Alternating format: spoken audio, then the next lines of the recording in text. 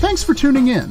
If you're watching on YouTube, be sure to hit the subscribe button to stay up to date on all our latest video content. If you're watching on LocalGov TV, be sure to visit their website to see all of the content made for you by your local governments. Alamance County is pleased to present the Alamance County Commissioners Meeting.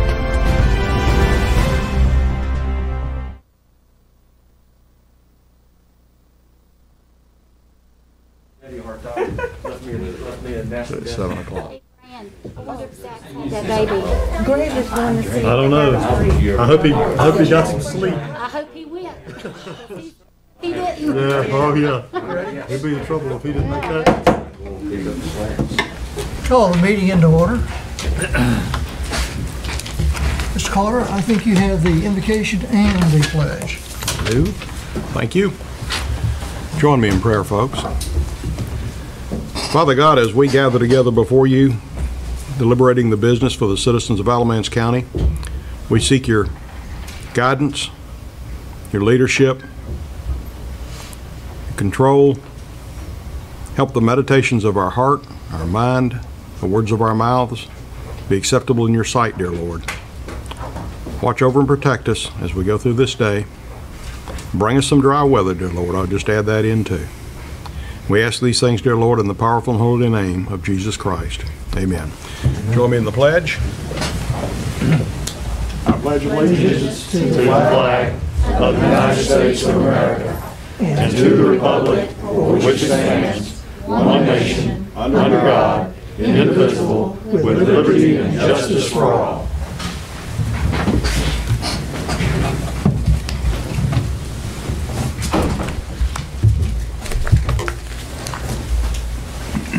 Madam Secretary, I only believe we have 2 speakers. Are they on topic or are they just public speakers? Do you know? Okay, so we have one speaker who signed up to speak on a non-agenda item. The second person that's signed up did not specify, so I don't know if we have anybody over in overflow. Just a second ago, we checked. We just have one on the line. And then we have one caller on the line and some written comments. Are you a speaker? Anybody here a speaker that came over? Thomas Hicks. Mr. Hicks, Thomas Hicks. Okay, there is no speaker from over there or here. Okay. So if we can go to the caller on the line. And now I've got 2. 2.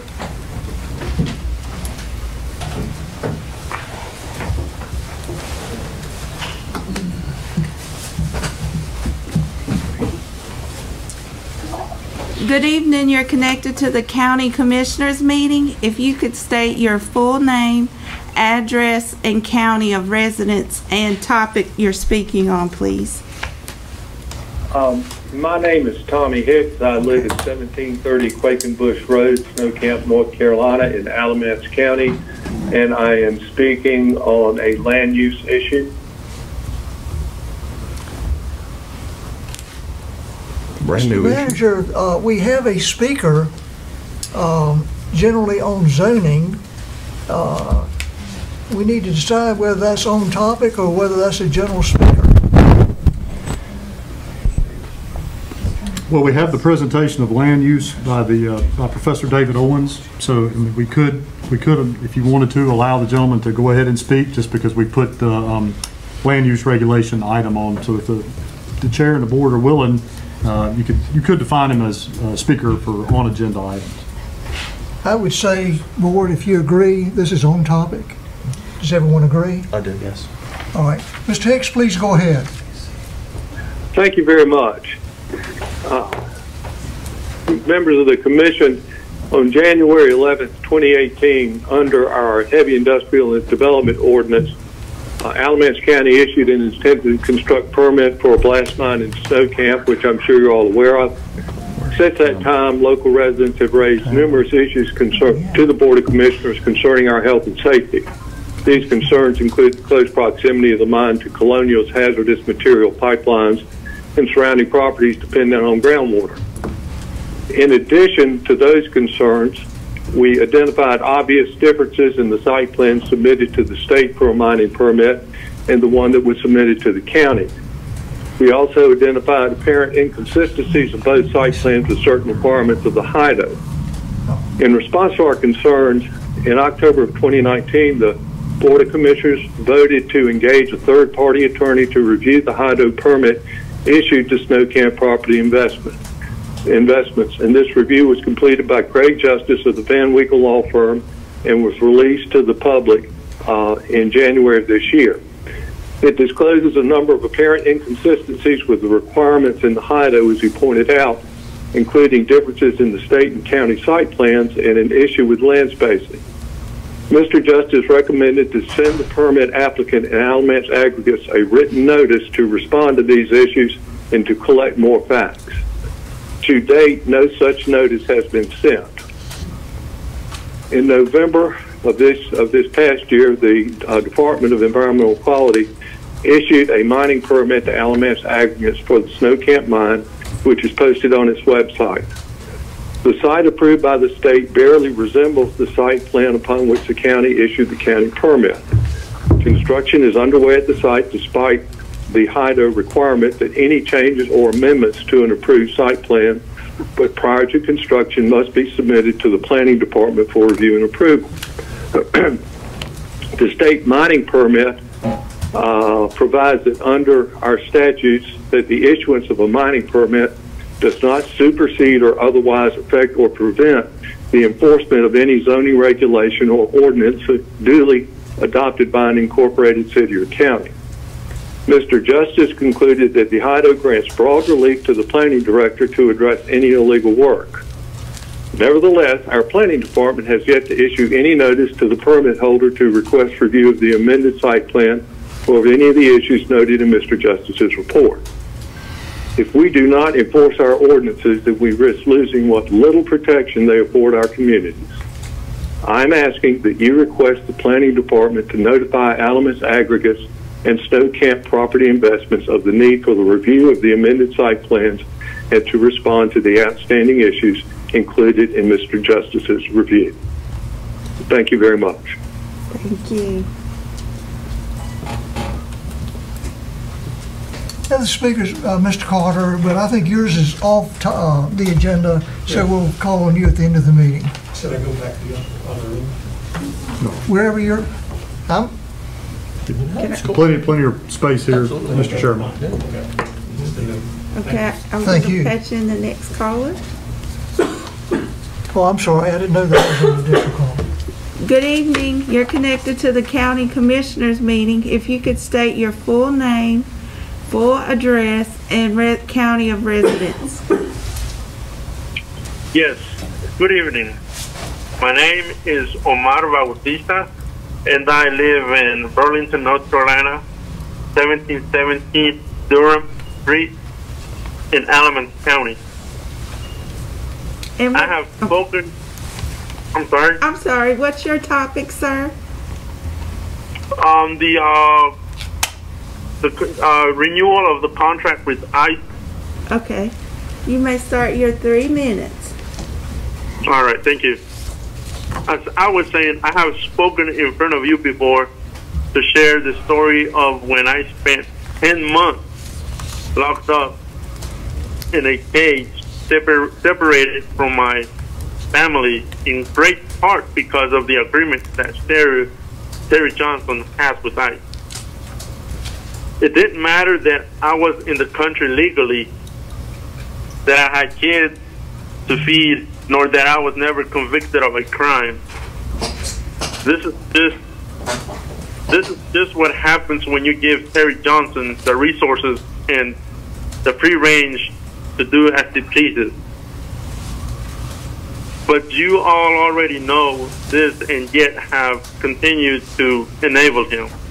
Not only have you refused to end the contract with ICE and are now getting ready to renew it, we are talking about expanding it over by $1 million. Expansion is the right thing to do when business is going well. What is wrong is making a business out of tearing families apart. And that is exactly what Terry Johnson is doing by proxy this is what the county commission is doing as well. But let's just pretend for a second that there is nothing inhumane, unchristian about profiting from leaving children parentless. It is really wise to spend an additional $1 million to rip apart families in the middle of a pandemic.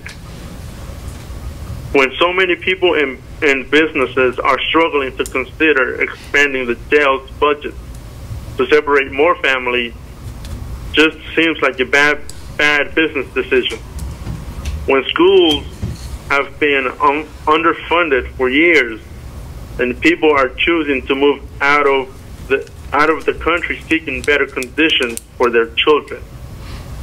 Maybe expanding the budget of the jail is a poor business decision.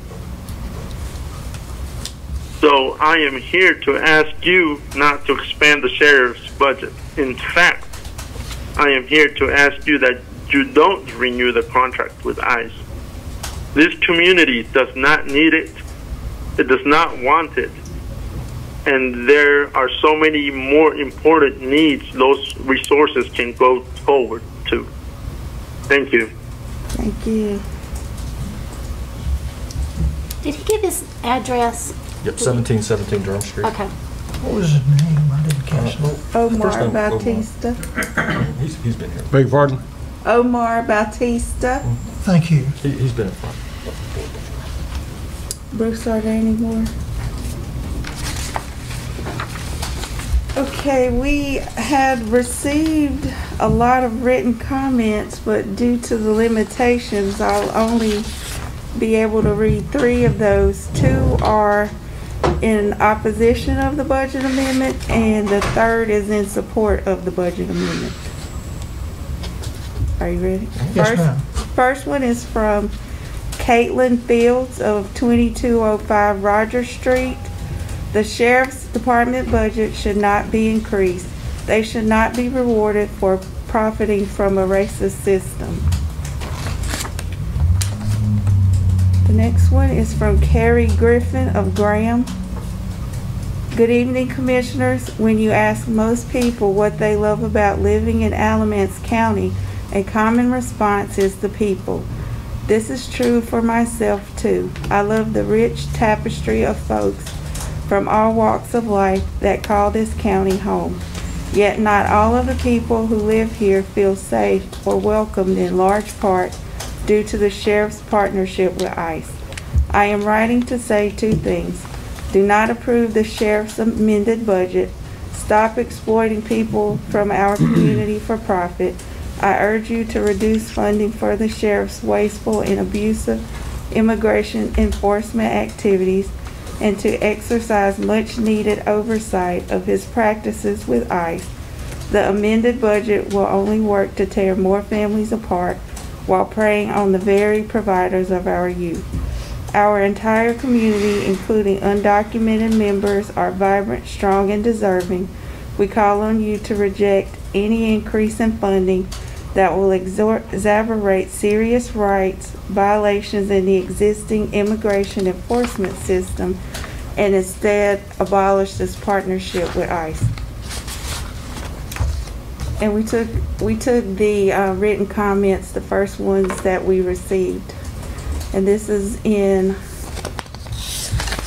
support of the budget amendment from Jeffrey Clayton of Graham. Alamance County should be compensated for their role in the cooperation with ICE. Thank you, Terry Johnson, for continuing to enforce the laws of our country. The United States provides ample opportunity for people with skills and experience to enter and contribute to society. Our country doesn't need more people coming here who just want to change it into what they think it should be because they don't like it. Just look at Graham. People moved here from progressive cities and then complained that it wasn't inclusive enough. It's happening on a national level too, and cities have to do their part if we are to stem the flow of invaders. Keep fighting for American citizens, Terry. That is it. Any other comments? No, All right, not thank on you. any other agenda items. Commissioners, any comments?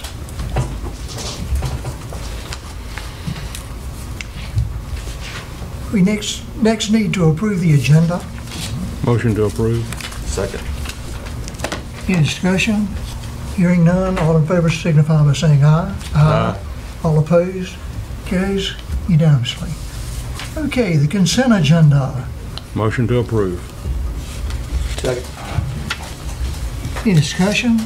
There being none, all in favor signify by saying aye. Aye. All opposed? Again, carries unanimously. Thank you. All right, Mr. Hagan, I think you're up next to bat. Well, good evening, Commissioners. Good evening.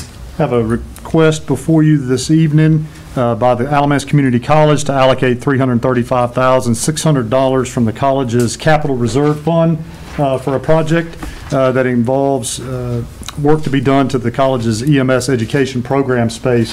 And I believe at this time we have staff from the college joining us by Zoom.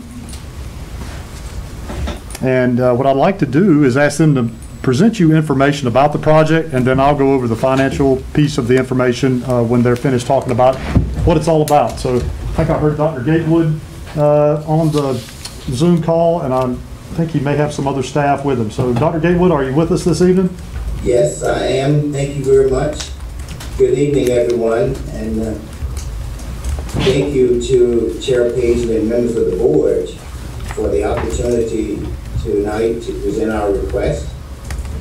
On behalf of the Alamance Community College Board of Trustees, we're requesting to use $355,600 worth of capital reserve funds to upgrade, expand, and renovate our emergency medical services facilities. The Board of Trustees, at their meeting on last Monday night, February 8th, approved this capital project to be funded using county capital funds. However, it requires the Board of Commissioners approval in order to move forward. I have with me tonight Matt Bainco, our Chief Financial Officer, who will answer any questions that you may have about the finances, and Tom Hartman, who is our Associate Vice President of Administrative Services, who will actually present most of the slides that we have tonight. Let me just say a few things before I refer to Tom for the remainder of this presentation. And that is, the Emergency Services Program provides a huge service to our county. It provides much needed education and training that consists of non-credit courses, professional licensure, and refresher courses in basic and advanced life sciences and life support. I should be on slide 2, whoever's assisting with the slides, and that would be the slide that says ACC EMS program. And so, if you roll this up, what we're talking about here is the Emergency Medical Technician Program, the Emergency Medical Responder Program, and paramedics. And then we have an array of courses and refresher courses and certificates that come under these different programs. Enhancing the facility would make it really great, and that is what Tom Hartman will talk about. He will show you, give you some examples of how our facility looks now, and then also some examples of how it could look. And this matters. In this case, looks matters because it is indicative of the resources we have to deliver this program. The enrollment in this program has really skyrocketed. For example, in 2017, we enrolled 426 students, which is really good in itself. But then by 2019, that enrollment had jumped to 705 students. Now, it's been tempered a bit by the virus, but even at the tempered state, the enrollment is still almost 600 students for the year that we are in now. And so it's an incredibly important program. The facilities we have are insufficient and cannot support the growth that we are achieving. Tom, I would defer to you now to take this presentation forward, and then again, we will answer any questions you have following Tom's presentation of the slides. All right. Thank you, Dr. Gateway. I appreciate that. If we could go to the next slide, please. Thank you. The current status of the EMS program, just to give you a little bit of information on that. Currently, as Dr. Gateway mentioned, it's a high enrollment program. Currently, we lack the dedicated space. Currently, the program is in about less than 3,000 square feet. It's actually housed, and you can see from the pictures there, it's housed in a former computer integrated machining program lab. So that used to be our machining lab before it moved to our new building. And that is now where we've housed the EMS program for about the last 1.5 to 2 years. If you go to the next slide, please.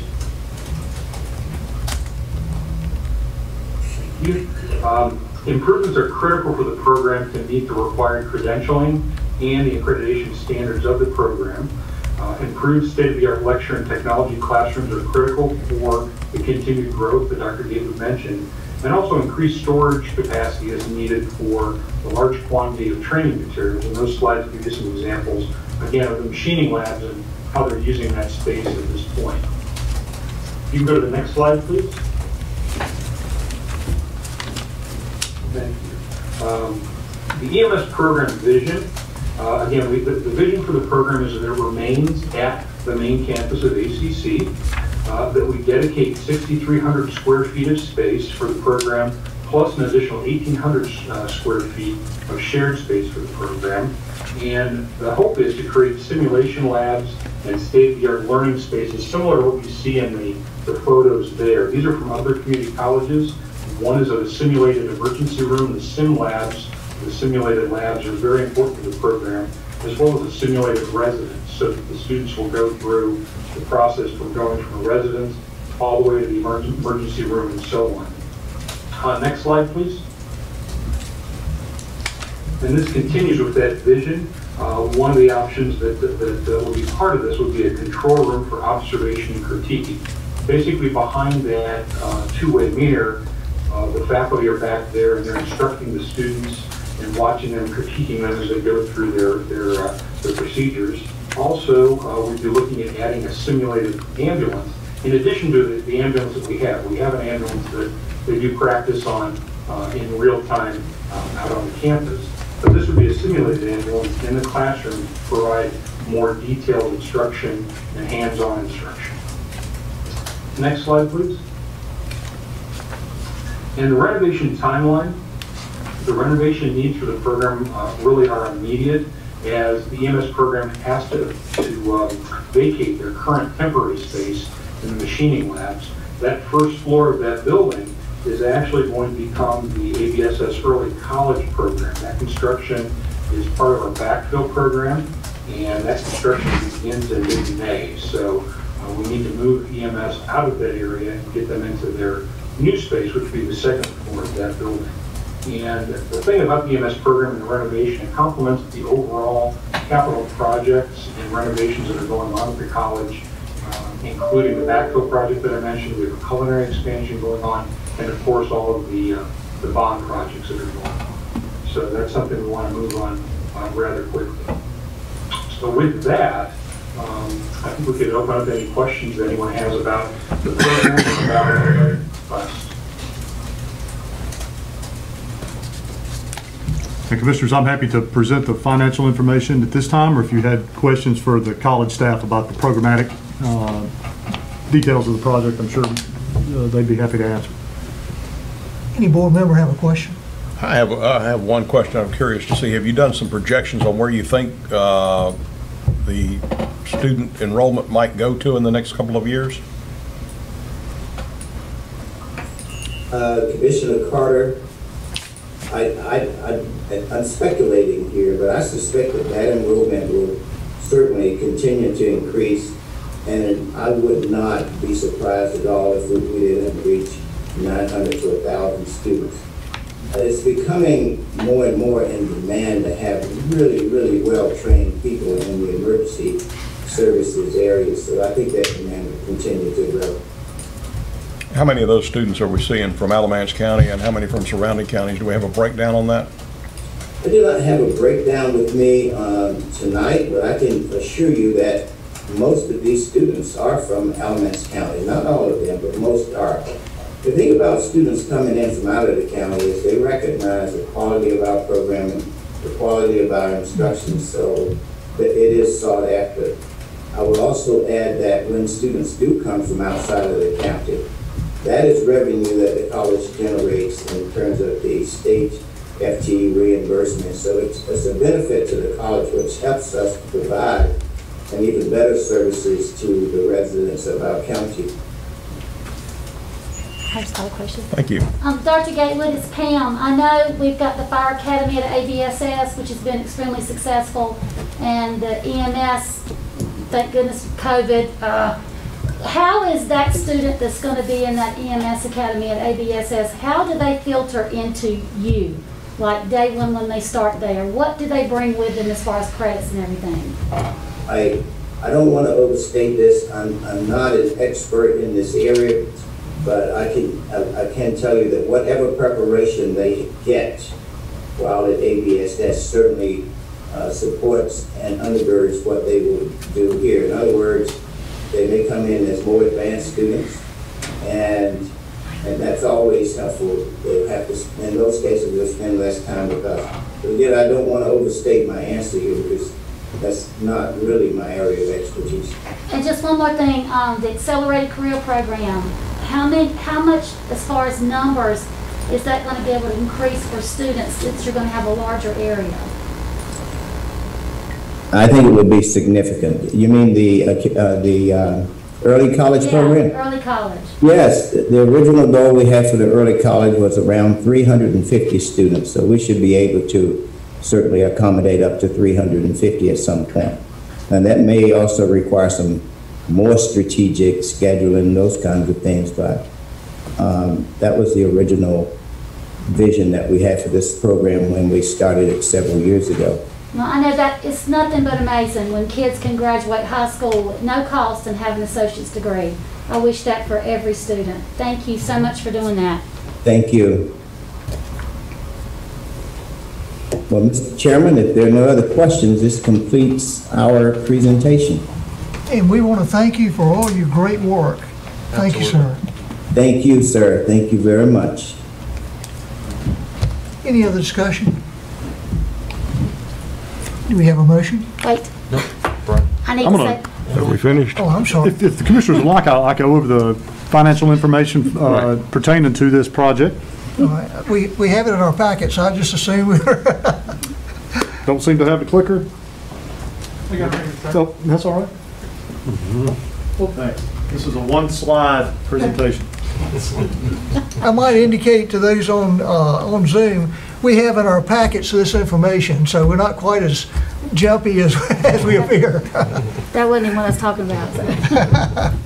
So, Commissioners, you've heard from the college. They're requesting to allocate $335,600 from the college's capital reserves, proposing to use this to renovate space at the campus for their EMS education program. So the county holds capital reserves for the college. We currently have in our capital reserve, specifically for the community college, $6,494,484. Okay, that's all right. So those capital reserves, that's $6.4 million that is in the county's capital reserve specifically for the college. We have plans for those dollars. They are to be used for the college's current debt, the college's future debt, which is from the education bond projects. It's also to be used for planned CIP amounts. In our capital plan, we have certain dollar amounts for the next 7 to 10 years that we've told the college, you can expect this much per year. Those reserves will be used for that too. And we've also believed that we can use these reserves, parts of them, to pay for the new ACC facility ops. So you can remember when we were talking about the new education bond projects at the college, we were some level of concern to make sure that in the future we had enough money to pay the operating costs for those too. We believe that the reserves are building at such a rate for the college that we could use some of these reserve funds as they start coming online with these new buildings, which is good news. So where does that money come from? It comes from debt step down. So as we pay the college's debt, the way we're set up now, we put the money back into their reserves. We did that to try to keep the property tax impact low when we passed the property tax increase that was needed for the bonds. Also, I'm sure the commissioners will remember 1.4 cents of the 7.04 cent property tax increase was specifically for the community college's capital plan. That was education bond debt and these other CIP amounts. So we're building capital reserves, and at this time we estimate there are $998,544 in surplus capital reserves. That means that we have built almost $1 million more in capital reserves than we think it's going to take to pay current debt, future debt, operating costs, and their planned CIP amounts. That has happened because the college has changed some timelines on their project from when we originally set the 7.04 cent property tax increase. They've moved a few of their projects back. That means debt would be delayed, but the reserves keep building, preparing to pay that debt. And we've also, our property tax base has grown more than our conservative estimate for the plan. I think for the plan, we may have estimated around 1%. We're really seeing about 2 to 3 in our property tax base. This is all good news, but it leads to additional dollars forming in the capital reserve. That is good. We want to see those capital reserves grow because we haven't issued that debt yet, right? We haven't actually started some of the major construction. So it's better for us, in my opinion, to see some capital reserves building beyond what we think it will take based on our initial estimates to pay this debt. So if the commissioners and any use of these capital reserves must be approved by the County Board of Commissioners. Thus, the college is here tonight. It's earmarked for their use, but they have to come to the commissioners and request permission to be able to use it. If the commissioners approve the $335,600 for this EMS space renovation, it would leave an estimated $662,944 in surplus capital reserve. That is, again, above and beyond what we think it will take to pay for all the debt and planned CIP. It is important to understand too that 998 and that 662 is also based on our planning interest rates. When we did our plan originally, we estimated 4.5% in interest rates for the bond debt. Right. I think it will be lower. I think we'll be closer to 3%, something in that area. So we'll see the capital reserves, I think, continue to grow. We won't know that bond interest rate obviously until we really sell and lock in. So the commissioners could tonight approve this if you feel comfortable doing that, understanding we're using surplus capital reserves in ACC's account that the county holds. It does require a budget amendment, and obviously you've heard from the staff. So the funding is there.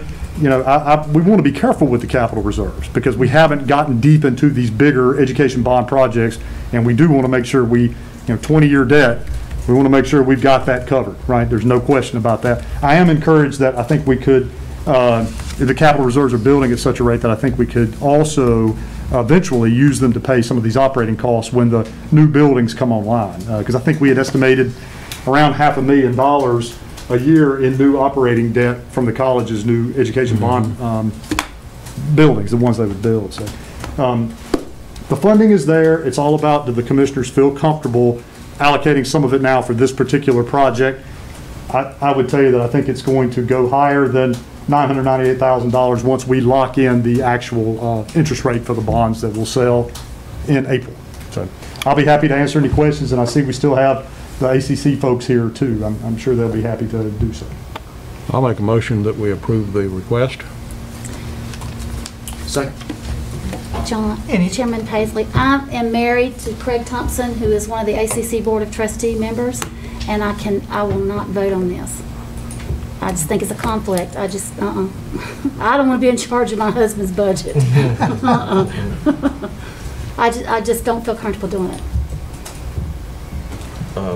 Chairman Paisley, should we make a motion to allow her to not vote? He's not receiving any financial benefit from this grant whatsoever. Nope. I know that. It's just a personal preference, if it's okay. All right, Board, do we have a motion to allow her to recuse herself? Sure, I'll make a motion. Thank you. Do we have a second? Second. Yeah, motion and second. All in favor signify by saying aye. Aye. All opposed? Motion carried. Thank you. All right. Any other discussion on this matter before we vote? Do we have a motion to approve this grant? We do. Had a second. We've got that recorded. All in favor signify by saying aye. Aye. All opposed? Carries again with no opposition. Thank you, gentlemen. Mr. Chairman and members of the board, thank you so much. Thank you. Thank you. For your Thank great you. work. Absolutely. I think our financial officer is next up. Ms. Evans, how are you doing? Doing well. Hope you are tonight as well. Thank you. Good evening, Commissioners. I come before you tonight to request approval for us to write off EMS billing accounts totaling $2.7 million that are uncollectible because they are over 3 years old and all legal and cost-effective collection efforts have been exhausted. By state statute, we are only allowed to go back 3 years to enforce that collection. However, even if they are written off, if someone does want to pay on an outstanding bill, we happily accept that payment. And on Zoom call tonight is also Ray Vipperman. So he is available if any questions come about. So just to give you a little background on our EMS policies and where we are. So right now, currently, Alamance County utilizes EMS MC for our billing and Rossman and Associates for our EMS collection agency. Prior to contracting with EMS MC in December of 2019, the county used A&B, and we had many problems with their billing and collection practices. So we were able to put out an RFP, which was about a 8 to 10 month process, and we selected EMS MC as our new provider. Currently, our process is that all of our invoicing is handled by our billing company, and they send out a 30-day notice. And if there is no response within 30 days, they send out another notice. If there's no response in those 30 days, they send out another notice. So our patients are given 90 days on which they can pay for our bill. Any invoice with activity, so if someone has called in and said, I can't pay all of this at one time, but I want to set up payment plans, EMS MC works with our patients, sets up those payment plans, and as long as there is activity, they are not turned over to a collection agency, and EMS MC actively collects on that patient's account. Also, any outstanding insurance claims that are under review, EMS MC continues to claim on those until they have extinguished all collection agency at that time. After those 90 days, if there is no response, then that invoice then is passed on to Rossman and Associates, our collection agency, and it's also sent to the North Carolina Debt Set-Off Program, which is a wonderful program that the state enacted several years ago, that counties and municipalities, any governmental agency, if you had a citizen who owed you money, you can send that debt to their clearinghouse, and any citizen who receives a state refund tax, or if they win lottery winnings that are in excess of $600, then those earnings and winnings are attached first to pay back any debt that a citizen would have to a county or municipality. And we are actively participating in that program as well. So mainly these write-offs that are before you tonight are mostly from private pays, citizens who don't have insurance, cannot pay, and some of them unfortunately just will not pay. We are right in line with other counties, collecting about 70% of the amount billed. So to just give you a little bit of prior write-off history, in 2019, the county wrote off $534,938.63, which was for the period of January through December of 2015. And in that same year, we collected $4 million, just slightly over $4 million that year. In 2016, which is the request that's before you tonight, we do pick up a little bit of 2015. You know, I just spoke a few minutes ago about we had some problems with A&B. They did not write off everything that they should have in that first year. This also picks up our business relationship with Rossman and Associates. So we're going back and taking off write-offs for 2015, 2016 and 2017, which totals up to our $2.7 million. In fiscal year 16, the write-offs total $580,000, and in that year we received $4.3 million. And in fiscal year 17, we're asking to write off $1.5 million, and we received $4.4 million in revenue that year. So if there are any other questions that the board has, I'll answer them as best as I can, or if it's more collection as far as ridership, then Ray is available to answer those questions as well. I have a question pertaining to the Medicaid. A lot of those, as I understand it, are required write-offs anyway, that we don't have a choice. That is true, and I spoke with Ray this afternoon, and our billing company, and Ray, you say if I misspeak, is that our billing company is able to go ahead and adjust those bills at the time of billing and whenever they receive that Medicaid payment back. That's correct. And they just, Medicaid pays what they pay, and then you can't balance bill the patients, you can't do anything else with those bills. So they write that off as a contractual allowance, which, is equivalent to a write-off. But they tend to do that on the front end. And so we only average about $121.81 of revenue for a Medicaid transport, which is significantly lower than the Medicare or private insurer counterparts. And that Medicaid write-off is part of this package right here? No, sir. It is not? No, sir. The billing company is able to go ahead and contractually adjust those bills down on the front end instead of the write-off. One thing that when Ray and I were talking this afternoon, one thing that we're seeing as more of a trend is as employers are offering more of a high deductible insurance plan and employees are taking that plan, it puts more responsibility on the employee to pay for their health insurance or their health claims. And so he's seeing a rise in private pays that are going unpaid. I have a question. What kind of money are we having to pay as a county to these people that does this collection? Ray, I'll let you speak to that because the contract.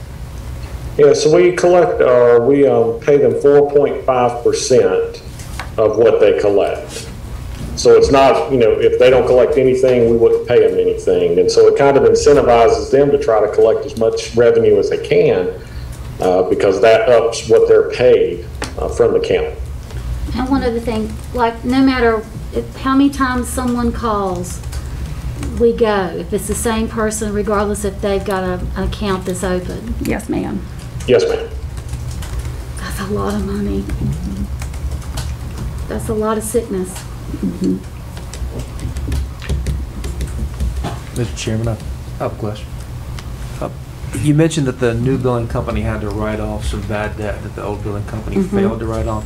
If you account for that, do you have a sense of if you compare year over year how the bad debt is increasing? It seems to be increasing quite a bit. It is increasing, and so I will say that we have one more year with the old billing company.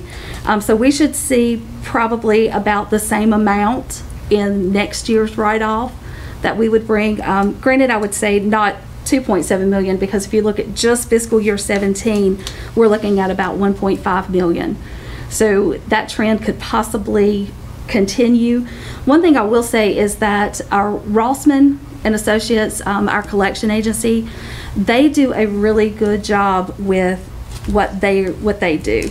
They will work and set up payment plans with patients as well. They send out what they call a soft enforcement letter, first of all, just to introduce themselves and say we're a collection agency collecting on behalf of Alamance County.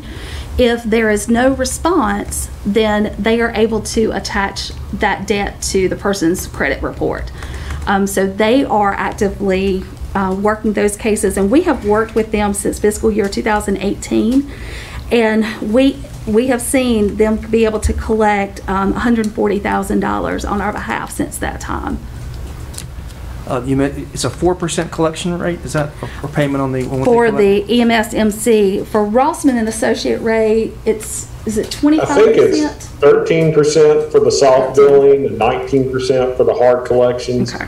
And like Susan said, we give them another 90 days. So once it goes to collections, they get 3 more statements, and that's on the soft collection. So that does not impact credit. If they set up payment plans at that point, it will never go over to hard collections as long as they don't miss any payments. But then once it goes over to hard collections, I think it's there for another 120 days. And at that point, if it's not collected, it goes to North Carolina Debt Set-Off, and that's where it resides. And then, sometimes you have accounts that are 5-6 years old where somebody will win the lottery or they'll get a state tax return, and then that'll pay that debt that they owe the county. Do we have the ability to enter judgments in this debt? So we do. It is one of our options. With the issues that we had with A and B, we decided that it was in our citizens' best interest not to do that because the billing that they had done was so confused and messed up that we decided, let's get through everything with A and B, and then once all of that is extinguished, then we can take a stricter enforcement of these collections. Might also indicate as an attorney, and back in the day of biomedical laboratories, which later turned into Roche and then LabCorp, I was doing a lot of collection work nationwide for them. You get into small bills, filing fees, all kinds of thrown away costs if you go after those small amounts. Now, if they're large amounts, but EMS is not going to have a large an amount likely large enough to file litigation over. But if you do and get a judgment, then you can do in North Carolina what's called a supplemental procedure and actually bring the debtor in and question them about assets and all kinds of things.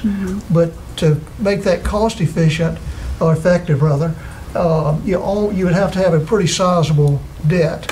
You would not do that over one ambulance bill by any means. So this debt is like a lot of volume It of is. calls, and like this, like all these numbers you gave us, what would that money go to help if we had it? So if those monies were collected, it offsets the EMS budget. So their revenues offset their expenses, and it would just give them greater capacity.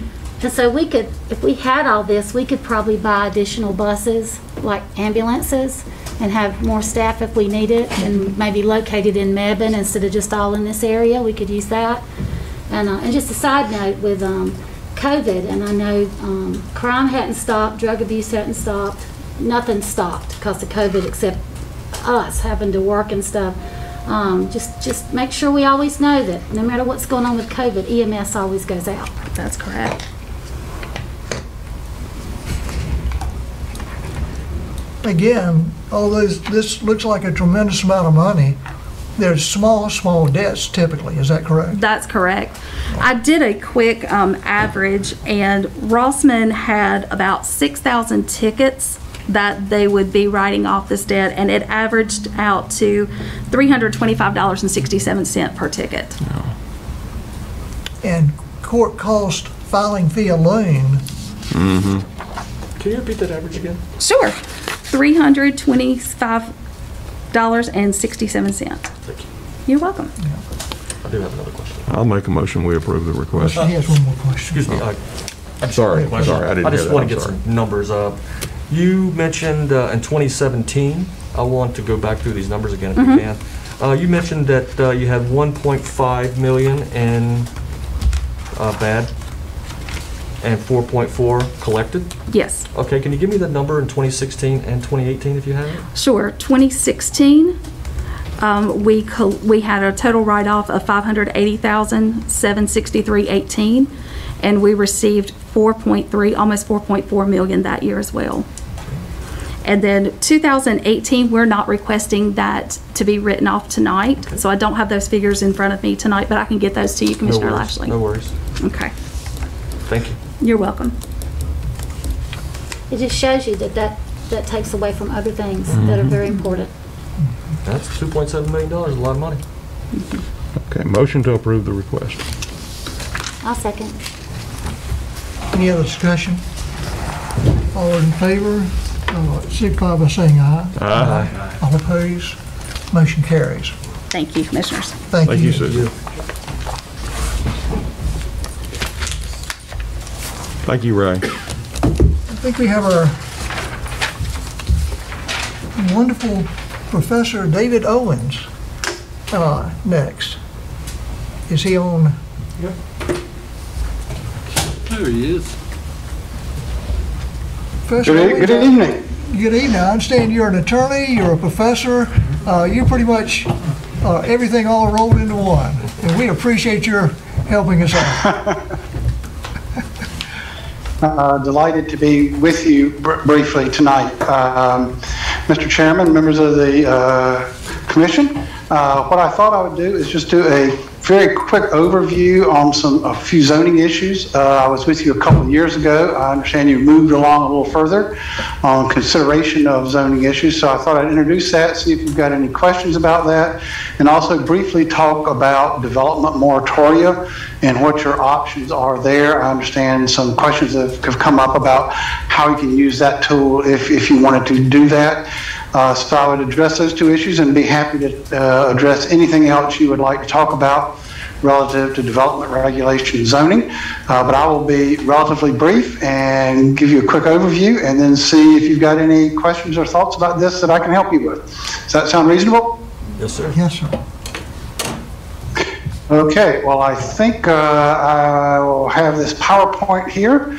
You can't, although I'm not physically leaving Chapel Hill, I can't virtually leave Chapel Hill without a PowerPoint. A couple of quick slides for you just to get started. Quick reminder on zoning. There are a lot of things you can do with zoning if you decide to go that route. There are other things you cannot do.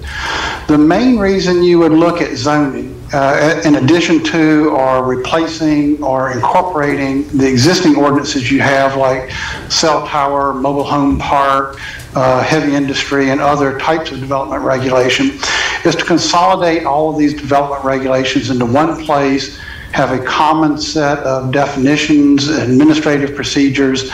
And what zoning adds to the mix is that you can have, with different zones, differential standards for different types of the county. So, and the main thing that allows you to do is to address compatibility of adjacent land uses.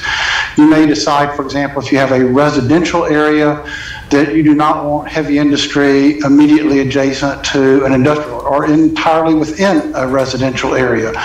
Or you may have other areas that are especially well suited for industrial development or heavy development, and you don't want to allow single family homes to come in and use the limited amount of space you've got available for that issues because of the use conflicts that invariably arise in that situation. So the main reason most local governments have used zoning is to address this whole question of compatibility of adjacent land uses and make sure that one person's use of a property is not unduly harming their neighbors. Efficient provision of infrastructure is another important dimension to consider. Some places have water and sewer, some places don't, and that has an impact on what uses are appropriate there, or rail, highway access, that sort of thing. With major public investments in infrastructure, making sure that's efficiently used is an important dimension of zoning. Protection of public health and safety issues, noise, emissions, vibration, all of those sorts of things are legitimate factors to consider in using zoning. Protecting property values. One of the reasons zoning has been very popular in North Carolina over the years is many private property owners want to be sure that their neighbors are not using their property in a way that might be legal, but will be otherwise injurious to their property values. And protecting neighborhood property values and balancing individual property rights is certainly a legitimate factor to think about with zoning. Counties, I think I showed you this map a couple of years ago. It hasn't changed much in the last 2 years. The counties in blue are the counties with county-wide zoning. The counties in red, well, 69 of our counties have now gone to county-wide zoning. The counties in red have partial county zoning. Parts of their areas are zoned. And the counties in white are the counties without county zoning. Almost all of those counties have municipal zoning within the counties, but county government has not adopted zoning in those 19 counties shown in white. Counties have the option that cities do not have. If a city adopts zoning, it has to be applied throughout the entire city. Counties have the option of zoning all of your unincorporated area or only part of it. A county cannot do any zoning inside of a city unless the city asks for that, and that includes the city's extraterritorial area. But the county can zone any unincorporated area or any part of it. So if you wanted to zone just the area covered by a small area plan and leave the rest of the unincorporated area unzoned, you certainly have that option. There used to be a requirement that the county zone, if you had any partial county zoning, that it be at least 640 acres, a minimum. But that minimum was repealed with the adoption of Chapter 160D last year. So now the county can pick as large or small an area as you deem appropriate. On moratorium, a moratorium is constitutional as long as it is not too long. A key fact when you're thinking about a moratorium, if you want to go that route, is how long should it be? And our U.S. Supreme Court said as long as it is less than a year, it's almost conclusively deemed to be constitutional, not a taking of private property rights to put a temporary hold on development of property, but it can't be too long. And that also leads to our statutory authority in North Carolina. Our statute says you can do a moratorium on any development approval required by law. Now, one important fact in this statement is that you can't just do a moratorium and say no development. It's a moratorium on an approval. So if no approval is required, then you can't do a moratorium on it. You do the moratorium on approving various types of development. So you have to have something in place that requires a development approval, because that's what you're putting the moratorium on. You're not processing and approving any applications during the term of the moratorium. If you adopt a moratorium, you have to do a public hearing unless there's an imminent threat to public health and safety. The published notice depends on how long the moratorium is. If it's more than 60 days, you have to do 2 published notices. The first notice at least 10 days, but not more than 25 days prior to the effective date of the moratorium, and the second notice in a separate calendar week. So that's the notice of the hearing on adoption of a moratorium. Very importantly, our legislature said whenever you do a moratorium, you have to adopt a written statement at the time you approve the moratorium that addresses each of these 4 points. You have to say why you need a moratorium. Why are we doing this? We need this because we don't have any regulations on adult entertainment siting, and we would like to put those regulations in place before any of those businesses come into being, or whatever. You explain why it is you need this. Explain why an alternative to the moratorium is inadequate. Specify the scope and duration of the moratorium. That is exactly what does it apply to. Does it apply to building permits, subdivision plats, permits for industrial development? Specify exactly what it covers and how long it's going to last. Whether this could be 90 days, 180 days, a year. And then fourthly, explain what you're going to do during the moratorium to address why you imposed it. The example I gave you earlier, I had a small town in western North Carolina that had no adult entertainment regulations, and somebody had proposed converting an existing restaurant to a topless bar, just informally talked about it, and they said, whoa, we need a moratorium on this because we need to think about what can we do, what should we do. We need some legal analysis, we need a plan, and we need 6 months to sort of consult with our attorney, solicit public comment, consider a regulation, and put it into place before applications come in of that nature. So you just explain, this is what we're going to do during the 6 months or 12 months of the moratorium. Those 4 things you have to do at the beginning. You can't do it after the fact. You have to do that at the time you adopt the moratorium, or before that, put it in writing, and the entire board has to approve that statement. There are a couple of things that moratoria do not apply to. And these are important to keep in mind in terms of whether a moratorium is appropriate in an individual circumstance. This first one is perhaps the most important. If a complete application has been submitted for a required development approval prior to the effective date of the moratorium, the permit choice rule applies. And what the permit choice rule is a statute that says, if I've got a complete application and you put my application on hold because there's a moratorium, when the moratorium expires, I can choose to be covered either by the prior rule or the new rule. So if the purpose of your moratorium is to get a new rule into effect, if somebody has a completed application in prior to the effective date of the moratorium, they can choose to be covered by the old rule rather than the new rule you adopted at the conclusion of the moratorium. So that's an important factor to think about in terms of whether a moratorium is going to be effective for the reasons you need it. Similarly, it does not apply to a subdivision plat approval if a complete plat approval application is already in prior to the effective date of the moratorium.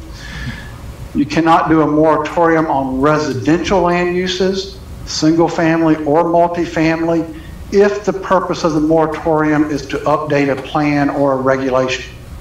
Now, if the purpose of the moratorium is to provide adequate wastewater treatment or water services or fire services or something along those lines, yes.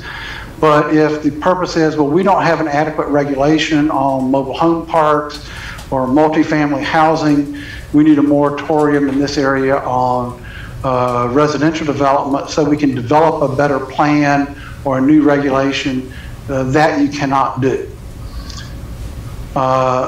Lastly, if somebody already has a vested right to development, a moratorium does not extinguish their vested right.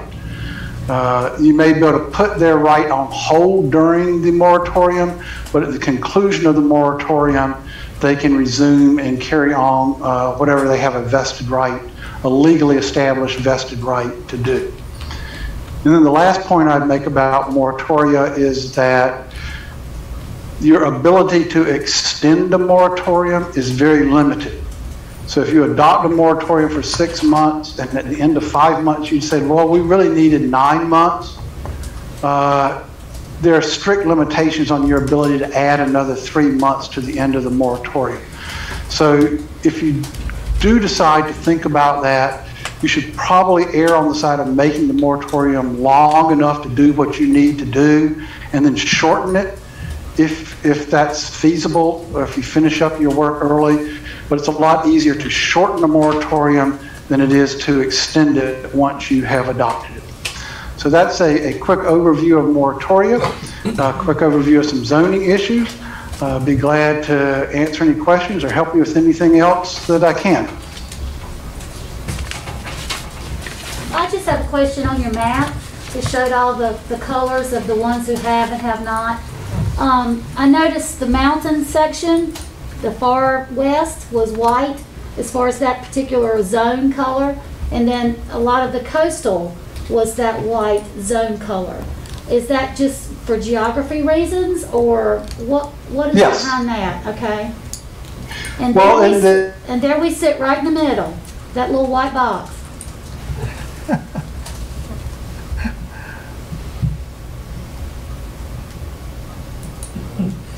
I must have killed him. Oh no, I have that effect. Growth, the adoption of county zoning would match up to that very closely.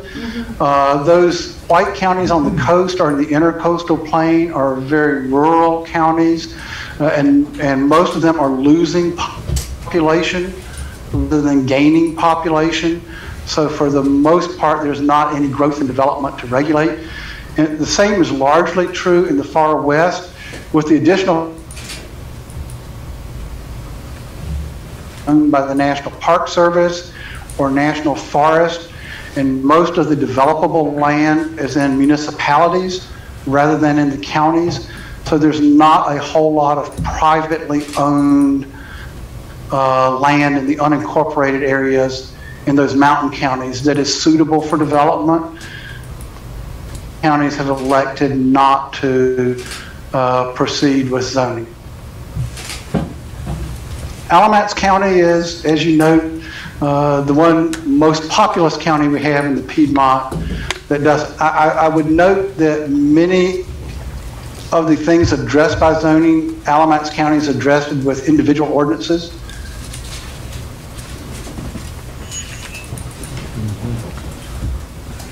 Mr. Chairman, I have a question. Yes, sir. Professor Owens, Craig Turner, if you assume that zoning is implemented, what procedural options does a county have to allow citizens to challenge the zoning of their particular parcel? For the most part, as a practical matter, that is usually done prior to adoption, in that the county would propose a zoning map for a small area or the part of the county you're going to zone, and put the ordinance with your regulations and the zoning map, which district you're putting in, out for public review and comment, and have an extended period of time for people to make those comments prior to adoption. Buncombe County, for example, just adopted countywide zoning for the first time about 5 years ago in Buncombe County, and they had their map out for several months and said, this is what we're thinking of doing, and allowed each individual citizen to comment on that, send in their comment, and looked at that really on a parcel by parcel basis with individual citizens, and then sent those comments to the planning board for review and comment. The staff reviewed it, and the commissioners ultimately adopted something with that kind of input.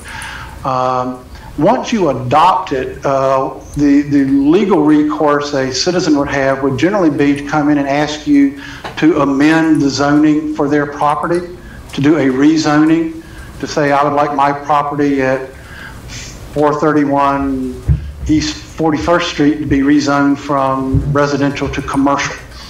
Going to court to challenge it is not something that's very practical, in the sense that unless the county's zoning is arbitrary and capricious, the court's not going to second guess the judgment of how property should be zoned. That's largely a judgment for the county commissioners to make when you adopt or amend the regulation. But a citizen, after the zoning is implemented, a citizen could seek a variance or a special use permit to change their particular parcel's designation? And do that not in court, but through the planning process? Yes, yes, and it's intended to not require people to go to court. And there are two very different types of things to change. One is to change the zoning designation itself. That's a rezoning, amending the zoning. The zoning map is part of your zoning ordinance. So to amend the zoning map, the citizen asks for that rezoning. That goes to the staff, does a review. It goes to the planning board for review and comment. And then it comes to the county commissioners, and the county commissioners must hold a public hearing. Prior to amending that, you send a letter to the property owner, to all of the adjacent property owners, notifying them of the hearing, so you get lots of public input on that. But ultimately, it's a judgment call by the county commissioners as to whether it was zoned appropriately the first time or whether it should be amended in response to that landowner request. So it's largely a policy choice for the commissioners with the input from the neighbors and from the planning board as well as your staff. Now, a special use permit is an entirely different proposition. That's where you say we would like to allow a certain type of development provided it meets the conditions specified in the ordinance. And that's a judicial type hearing, which you can assign to the planning board, the Board of Adjustment, or to the county commissioners. But that's not a legislative policy judgment. When you hold a hearing there, you're gathering evidence as to, are the standards in the ordinance met? So, for example, a standard might be, would it cause a significant adverse impact on neighboring property values? So you would have testimony from witnesses as to whether or not that project would cause property value damages. And it's a very formal court-like proceeding for a special use permit. Similarly, a variance, somebody's coming and saying, I want to do something that's not allowed by the regulation, but I would have practical difficulties, an unnecessary hardship if I had to comply with the regulation. And there's something unique about my property that you should let me have an exception to the general rules. And again, that's a judicial type proceeding that's generally handled by the Planning Board or the Board of Adjustment. Thank you. If we should zone at some point a portion of the county, a partial zoning, how difficult is it to, one, undo that if that happens, or can it be undone? And secondly, how difficult is it to then later zone additional parts of the county? Both of those are relatively straightforward. You can undo it by simply amending the ordinance to repeal it. It simply requires the same kind of notice and hearing you use to adopt it. So you would, if you wanted to repeal the zoning, you would simply propose that, call a public hearing, do 2 published notices, send it to the planning board for review and comment, and then the commissioners would vote on it. It would probably, as a practical matter, take you 60 to 90 days to go through the notice and hearing process, but it can be undone just as quickly, perhaps more quickly than doing it in the first place. Extending it to other areas is fairly common, but you use the same process. Most counties that have countywide zoning started with partial county zoning. Some counties gradually expanded it. Some have been partial. For Chatham County, for example, zoned the eastern half of the county 30 years ago and did not zone the western half until about 2 years ago. Because there was more development in the Pittsboro area than there was in the Siler City area. So they just didn't feel like they needed zoning in the western half of the county, so they didn't do it for 30 years. And ultimately the citizens came in and said they wanted it, so the commissioners extended it. But you can leave it partial county zoning as long as you want, or as quickly as you want. Some of the counties up by Lake Gaston, all they zone is the area around the lake. They don't zone the rest of the county and haven't zoned it for 25, 30 years. But that's a policy choice for the County Board of Commissioners. Can I ask a question? Professor, I'm going to ask you something because you mentioned a certain type of business that would involve clothing and things. Years ago, we used to have a place where it was out on 87, out in the country, and it was entertainment, you know, with all kind of stuff that you wouldn't want to go. And there was a lot of crime there, shootings, blah, blah, blah. And we don't have zoning, and that plopped right in the middle of a very rural community. Church right up the street, everything. And it was a real hot spot for the neighbors. It was just, my sheriff's sitting here, and he knows exactly what I'm talking about. And anyway, I had a member of the child, and never mind. Anyway, if we don't have zoning, something like that can just pop up anywhere. But if we do have zoning, do they have to get permission, and we can say no, for something like that to come here? Yes, yeah. If you don't have zoning, then they can do it wherever they want. If you had zoning, you could prohibit it altogether in certain districts. Say this is a residential district, and we're only going to allow single-family residences, duplexes, places of worship, daycare center, whatever. You do the list, whatever you think is appropriate for that rural crossroads communities. And then other things. I know one county, it was a stump dump. Somebody had a inert debris landfill that was bringing in lots of dump trucks and the noise and the dust in a very rural crossroads communities. And the neighbors said, we're literally being the dump because we don't have any zoning that limits these inert debris landfills in our part of the county, or a nightclub, or some other use that would cause a problem for the neighbors. So when you craft the ordinance, you say which land uses you want to allow, and you can prohibit everything else, or you can have a specific list of the other things you do not want to allow, you could say no commercial uses at all, or just no nightclubs. You know, in some areas it's here in Orange County, you probably saw we having wrestling with a very large gas station, truck stop sort of thing by the interstate.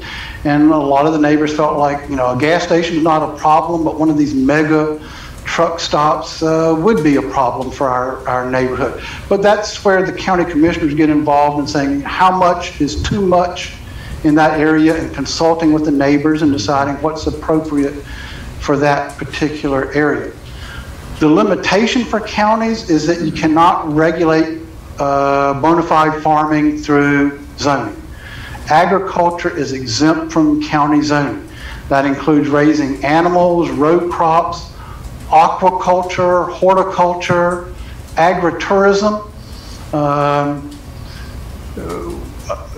We had a situation in Orange County similar to the one you talked about, except it was somebody bought a abandoned farm and built a barn that was to be used as an event space, not as a farm thing, but just hosting parties, wedding receptions, down a small dirt road, and the neighbors in the immediate vicinity were not happy.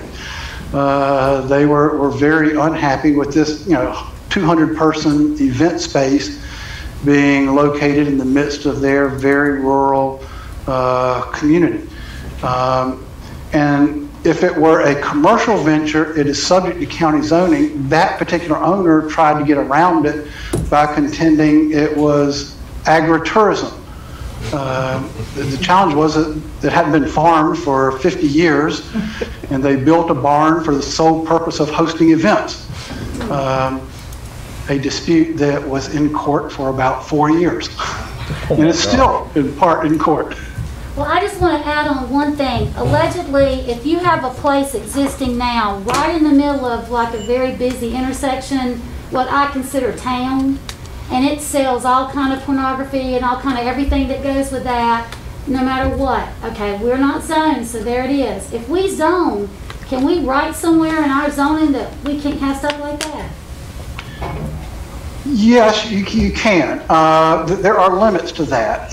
Most zoning ordinances say if you were here, lawfully here, before we adopted our regulation, you can stay. But it becomes a non-conformity and they cannot enlarge it or expand it or change it. You do have the option of phasing out those non-conformities. That's primarily done with signs. In order to be fair to new businesses, you want eventually the old businesses to come into compliance with your regulation and have the same sign restrictions that everybody else has. So you give them 2 or 3 years or 4 years to come into compliance. But that can also be done with particular types of businesses. Greensboro did that with adult businesses. They had a lot of massage parlors, adult bookstores, and other things, particularly concentrated along Lee Street, if you've driven that area. And they wanted to limit those, so they gave them a couple of years once they adopted their separation requirements for adult businesses, and said you can stay there another year or 2 to recoup your investment, but after that you've got to relocate to a more appropriate location. So that's been done some with sweepstakes parlors, right, adult entertainment, and some things like that. But you have to give them a little bit of time to recoup their investment in order to be fair to the property owner. But after they're recouped, they can just leave. Yes. Okay. But Professor Owens, most of those, like Lee Street, for example, is governed by Greensboro City, not by Guilford County. And that's going to be our case pretty much on I-85 and I-40, obviously one road all the way east to west. Almost exclusively that's within municipalities, and so we'll have little or actually no zoning capabilities along that corridor. Yes, that's true. This county has no zoning authority within the corporate limits or within the city's extraterritorial jurisdiction. I think the location that Ms. Thompson was That's been years and years ago, hasn't it? What? Which one? That had the club or whatever it was. Yeah. Terry. And it was, I think, outside of municipality, but that's an oddity. Yeah. Yeah, Onslow County had that. Jacksonville tightened up its regulations, and a lot of the businesses Jacksonville was regulating moved out to Onslow County. So once the city tightened up its regulations, if the county did not have any, you might see the same sort of thing. Onslow County had to go back and update their regulations so they didn't get the problems just moving from the city out to the county. Right. Adult entertainment. That's what I was trying to think of. Thank you. Commissioners, any other questions? Mr. Chairman, I have a question that's related to this matter, but it's for Ms. Cattle, who's, I see she's on the Zoom call. Would it be appropriate for me to ask her a question that's related? I think so.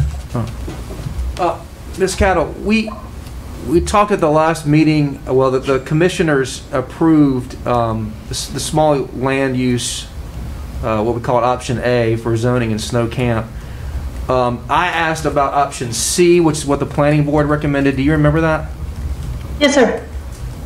Was the planning board specific about the purpose for its recommendation on option C?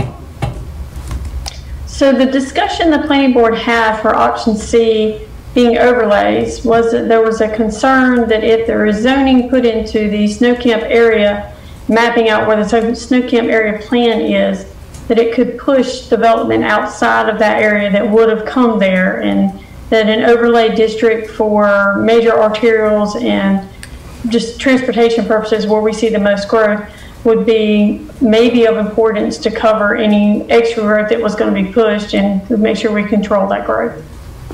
Was the planning board specific about what an overlay might look like, the overlay that it was recommending? No, there was no specifics talked about at that point.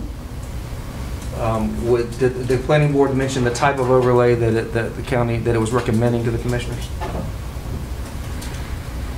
No, there was a suggestion that's in the land development plan about agricultural preservation for an overlay. That was one of the things that was considered, but the discussion included all the above. Might indicate to the general public, Ms. Cattle is our planning director. We're not going to outside parties. Sorry, continue, Mr. Chairman, I should have mentioned that. Could you describe for the board what an overlay is? So overlay feels very different than just a blanket zoning or zoning a specific area like the snow camp area. An overlay just covers a specific, what you would call transportation corridor, if that's what we're looking at, that would protect this very specific area. It could be a mile or two wide, and anything outside that overlay that isn't already zoned wouldn't be touched. It would still be unzoned. So you can do an agricultural overlay to protect current agricultural uses, or you can do overlay along major corridors to protect residential or commercial development and kind of guide that development for the future. Mr. Chairman, I didn't speak to any of the commissioners about this, but I'd like to propose a motion.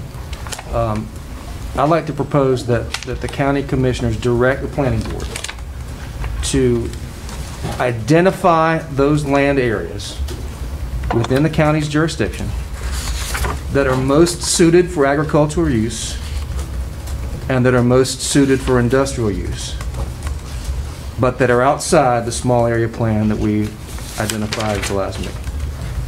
Simply that they identify those areas to give the county commissioners more information about how we might proceed.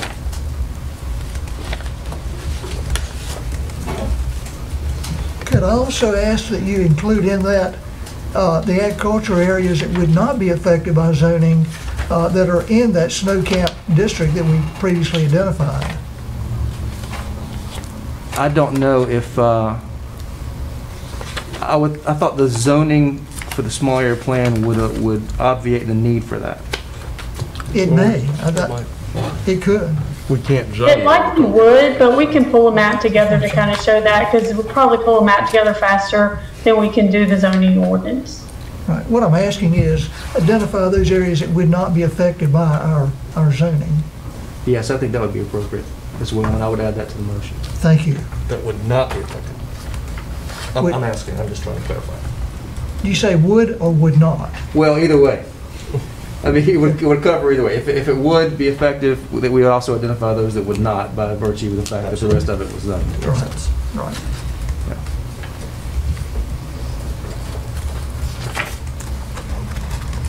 Commissioners, anything else? We're not, except on this matter, we're not having a vote on zoning, obviously, but does anybody have any other statement about the motion that's on the table right now? We don't have a second, do we? I'll second that motion. Okay. I think, however, we can really be the most prepared without stuck on one particular thing and then like 2 weeks later, oh no, we really should have thought about this. I think that you can't help but win on that. So good job. I just want the large landowners, the farmers or whatever, to know whether they would or would not be impacted if we in fact do this, if they continue farming. I think it just gives the commission the most information that we can have on how to proceed, regardless of what we decide. Any other discussion? All in favor of Mr. Turner's motion signify by saying aye. Aye. All opposed? Your motion carries. Mr. Secretary, do you need for him to repeat that motion? Yes, please. All right.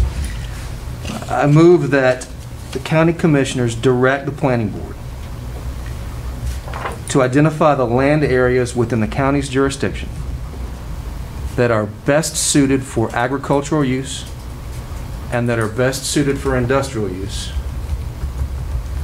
For those areas that are outside the small area plan, and also identify those parcels within the small area plan that would not be affected by zoning in the small area plan. Right. I agree. Madam Secretary, you have that? Mm-hmm. And everyone agrees on this board that that is the motion they voted on. Is that correct? Mm-hmm. Yes, sir. All right. Thank you. Mr. Hagan, anything else on this portion? No, I think we all would appreciate County Attorney Albright lining up Professor Owens to come. Thank you very much, Clyde. Appreciate that. I owe Professor Owens a lot, and I thank him for appearing tonight. Thank you. Yes, sir. Thank you, We're very Professor appreciative to the professor for attending and giving us a very good presentation. And Professor Owens, I truly, Mr. Turner and I both as attorneys really appreciate what you presented. Thank you. Certainly. If I can ever be of any help, just let me know. Thank you. Appreciate it. And thank you to Ms. Cato as well. Oh, absolutely. She's always awesome. Professional and always knows her stuff. Okay.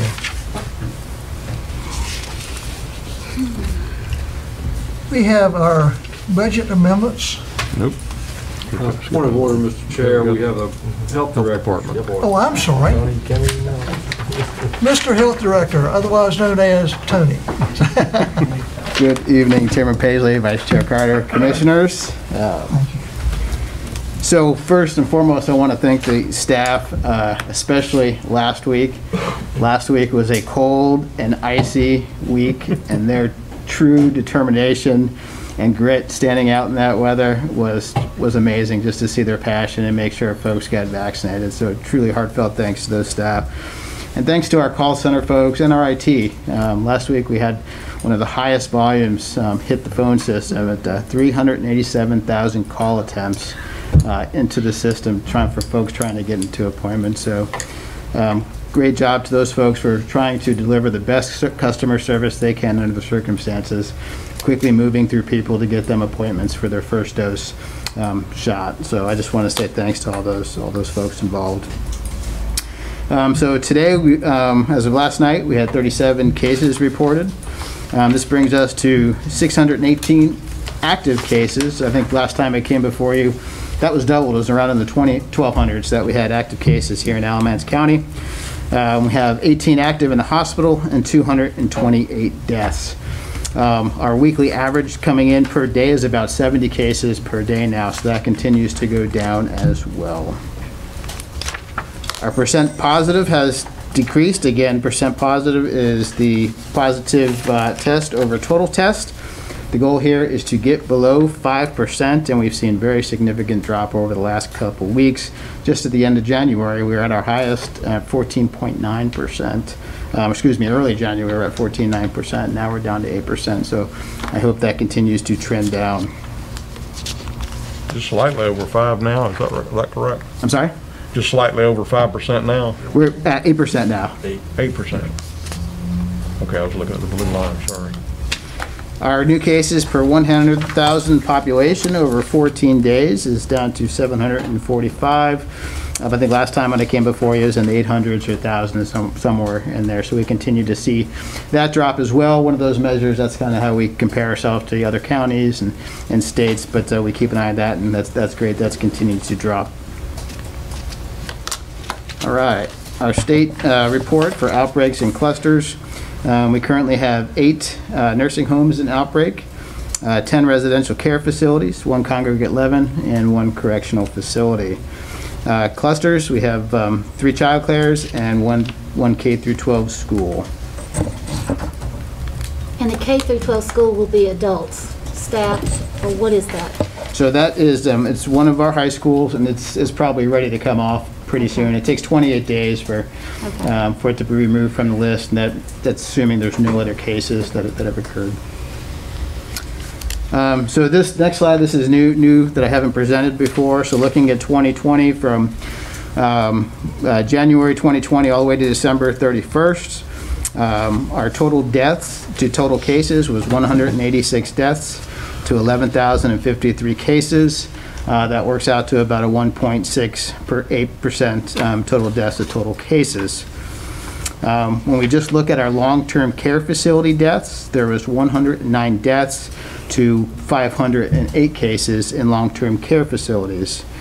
If we back that out and we just look at general population, so folks that weren't in the long-term care facilities, it was 77 deaths to 10,545 cases, which comes out to about 0.73%.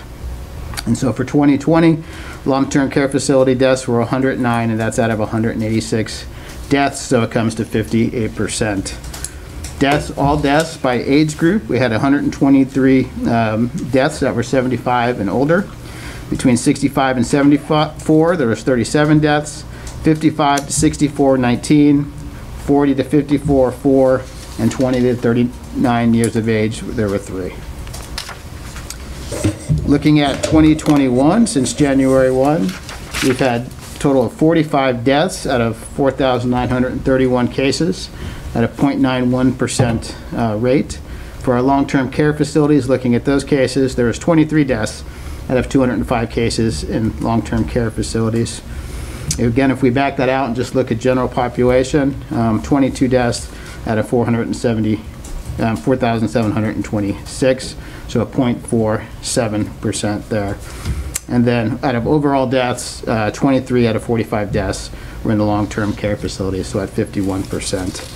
And then when we look at age groups, but all deaths to date from January 1, 35 were 75 and older, 7 were 65 to 74, 1 from 55 to 64, and then 2 from 20 to 39. So I know this chart is hard to see. I apologize. This graph is actually on the NCDHS's website, and it's updated daily at noon. I can tell you at 11:59 every day I'm hitting refresh on my computer consistently. And why? Because it shows me how many people are vaccinated in Alamance County, and I get excited when I see that number go up and up. So I'm like a little kid at Christmas at 11:59 p.m. So first dose shots in Alamance County as of February 15th, 17,610. So we are at 10.39% of our population. So out of that 17,610, 68% are 65 and older. So that comes out to about 11,000, almost 12,000. If you remember in previous meetings, I've said our 65 and older population is about 17.1% or 29,000 residents in Alamance County, so that puts us about 41% of the way there of getting our folks 65 and older vaccinated. So we are making progress, and when I say we, it's not only the health department, we have partners in the communities I'll talk about here in a little bit that are assisting with that effort. As for the health department, we have received our allocation. 9,395 was our received allocation. On that chart it says 10,051, but as we were sitting this meeting I got the updated numbers. So as of the update, 10,408 first doses were administered, so we continue to get extra doses out of those vials. And then for our second doses, we're at 5,428 second doses have been given by the health department, and in the state 7,982 for Alamance County according to state data.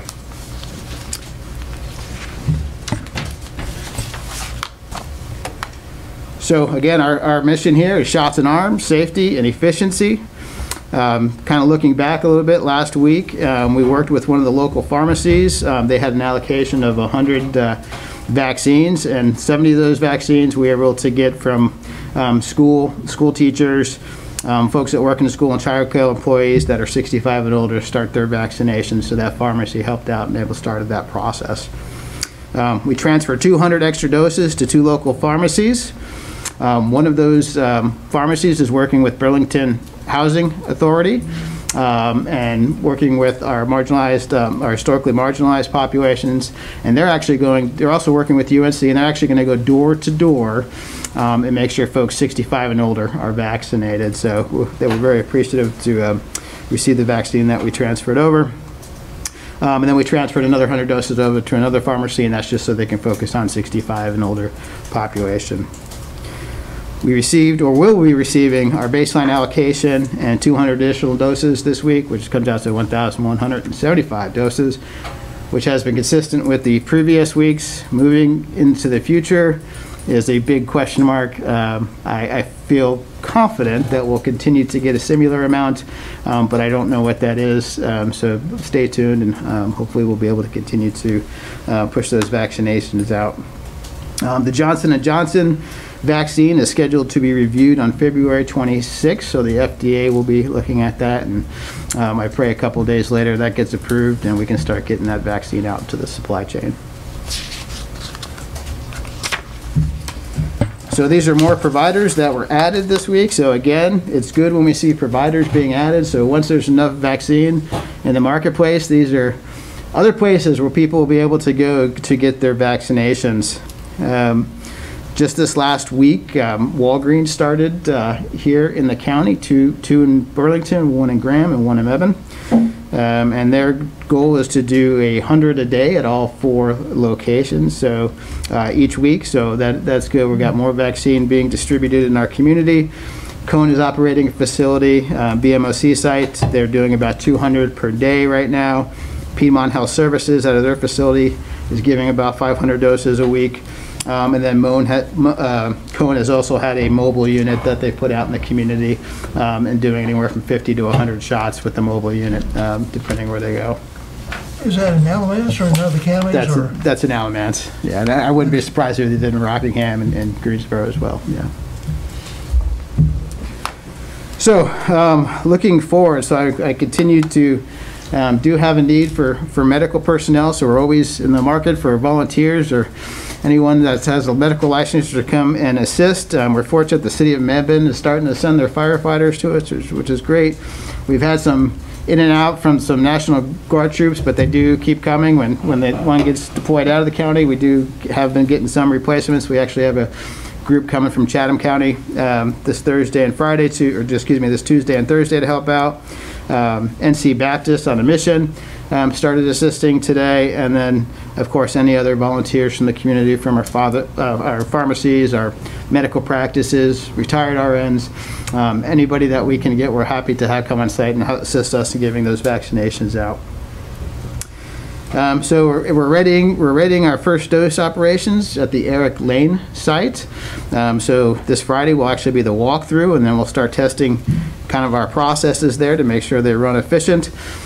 This will be with Cone. We're looking to partner with Cone, and they'll be assisting us there. They've actually been picking up the costs on some of the outfit there, the internet, the outfitters with the furniture, the tables and the chairs, the cleaning services, security, not only the cameras and the alarms that go into the building, but traffic, to help direct traffic, but also direct people inside the building. So they're actually going to pick up the cost for those things. I happened to stop by there today. It was like a bunch of ants walking around, running around that place. A lot of commotion. Working hard to get it done. Yes, sir. Don't you take your tents down every day, put them back up every day at CTEC? So not the tents. The tents are a temporary permanent structure per se, but we break everything down as far as the heaters, the generators, all the equipment gets broken down, boxed up, put in a trailer, trash thrown away. I mean, all the pieces to move that around. So that's done every day, not only at CTEC, but at the stadium site. So that's a whole lot of time. A lot. Big deal. It's about 45 minutes to an hour to set up and then break down, same amount of time. Maybe after this is over, they can have like reality shows of health departments racing on how to put up and take down sites like the firemen do. They climb all this stuff. Y'all could win.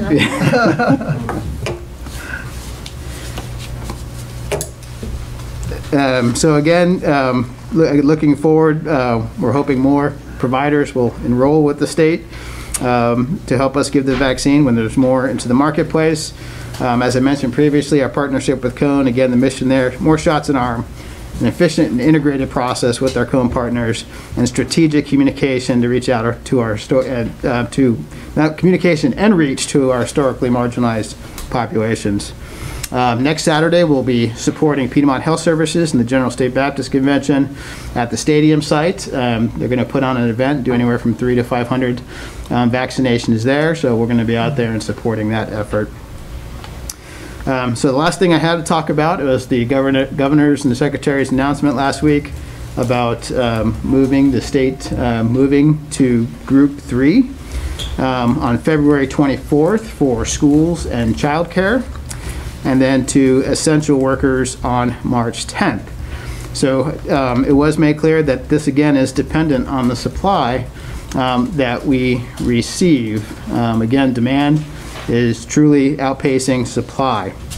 However, I was able to work with my team, and we have been able to come up with a tentative plan right now of using our extra doses, which equates to about 350 to 450 doses per week, to be able to start vaccinating the schools and the child cares after February 24th, to start that process, to be determined on the schedule this far, and then start working our way through that group. Again, this is all dependent and assumes no additional vaccine or no a constant vaccine in the marketplace. It doesn't assume an increase. If we have an increase, great, we can just move people that much faster through the process. It also doesn't assume a new vaccine entering the marketplace for the Johnson & Johnson one, which I'm really alluding to. So anyways, that plan is tentative to start that cohort, that population. And that is all I have, and I'm happy to answer any questions. Has the state indicated to you that they will increase the vaccine available to us with the increased groupings that they're allowing us to vaccinate? So, no, no indication of that. It's been the only indication that we have was really our baseline guarantee that we have up to this week, and after that's kind of we just don't know. I know, and I'll be honest with you, I don't think the state does quite yet either what their next month allocation is as they move into March. So. It just sounds really hopeful. It's getting better and better. You can data don't lie. So. Well, I personally want to say that I was out at the site last Monday. I have never seen any operation any smoother. You drive up, Station 1, everything's checked. Nobody gets in that's not already pre-screened. You go to Station 2, Station 3, everything is just like clockwork. And even down to the how long you have to wait depending on which vaccine. Extremely well done, and we want to thank you. Thank you. Absolutely. Definitely. Mr. Chairman, I had a quick question, if I might. Yes, sir. You mentioned that So February 24th, 300 vaccines. Those are 300 that are dedicated to teachers and child care workers? Correct. That'll be our extra doses. So those extra doses that aren't accounted for in the normal allocation. Will there be a separate method for teachers and child care workers to call in and establish appointments for those separate vaccines? Yeah. So we'll do it very similar to how we did the healthcare workers. So I have a team currently working with ABSS, the private schools, and the child care workers. And what they're doing now is putting the list together, not only list with their names, but it has all their registration information on there. So they're gathering all that information. That'll give us an idea how many we need to vaccinate in the county. So as soon as we have that, we'll have a list, and it will be very controlled and calculated as we bring those folks in. So no, they will not be, we're working through their employers. They won't have to call into the appointment line to make an appointment. Mr. Chairman, what is it, like 1,400 teachers? Mm-hmm. About 2,000. 2,000 teachers? So we estimate about 3,600 will get the vaccine. There's about 3,500 in ABSS. That's like cafeteria staff. Yeah, this is not teachers. This is all the staff in the school. 580 from the private schools and 1,062 from child care. And so we're operating off, that number comes out to about 5,142. We're estimating about 70% of that population will probably get their vaccination based on some recent studies. So it's about 10, 12 weeks. About calculate 9 weeks, all things being equal. Yeah. For one dose. For the first dose, yeah. Of course, Johnson & Johnson is calling for just one dose. Is that correct? That is correct. We had an email from a gentleman. He's 74. He's starting to get a little antsy. He says, I've been calling, he's called and just could not get through, and you could just start to hear the anxiety and the fear come in there. And I was in my drugstore, Southport Drug, and Kent was telling me that they're starting to do that. And I thought, oh my gosh, this is wonderful. So I gave him the number to them to get on, and he goes the 1st of March. So he's going to get a shot. The more places, it's so much better. Don't put everything on the backs of you guys.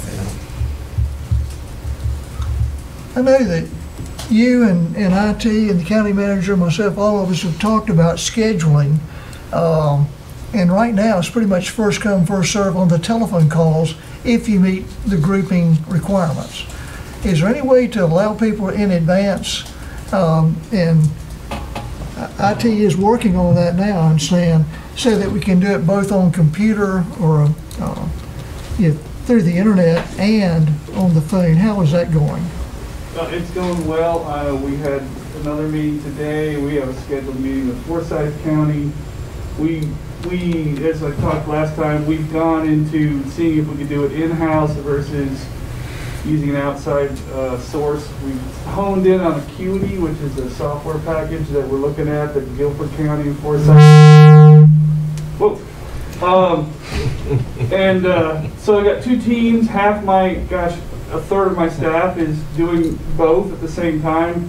It's not about necessarily the, we're still looking at the software package, but also in-house, it's also about when you deal with 400,000 calls, the same is true for websites. And so every part of that process has got to be vetted and make sure it's correct. So we're doing all that. I think we could do something, a scheduling thing very soon. It's all those other pieces, just like when, we get a phone call, we had to make sure we had the capacity to handle phone calls. So, yeah. So, hopefully by the end of this week, we're in one basket, so we can do those resources together. We're going as fast as we possibly can. The governor threw us a little curve with the 24th, going yet another phase that's putting in the mix, but still not having enough vaccines. So we're going as fast as we can. But luckily, the call center, even with 400,000, didn't go down. So it's been working every time. So. And that was in one day. That was like the first Monday, I think. Isn't that correct? When it went to the 65 plus, we got 387,000 calls. Plus. Now it did go down a lot since then, but that first day was a record for us. But 400,000 calls in one day. Calls. Almost, yeah. Yes. Now that 387,000. that could be somebody calling 50 times. That's true.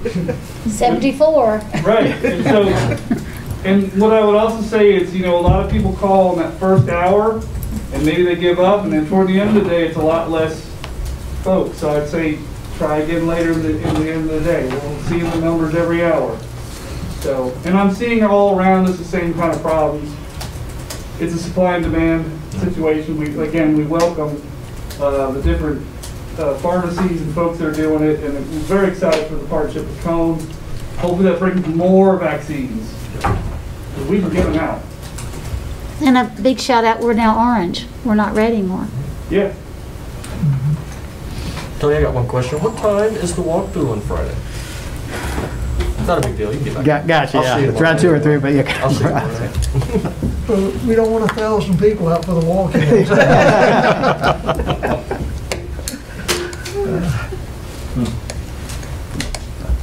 Thank you. Thank you. Thanks, Tony. Now let's try to go to elections. Thank you, Commissioners. I'm standing in for Kathy Holland this evening for her budget amendment.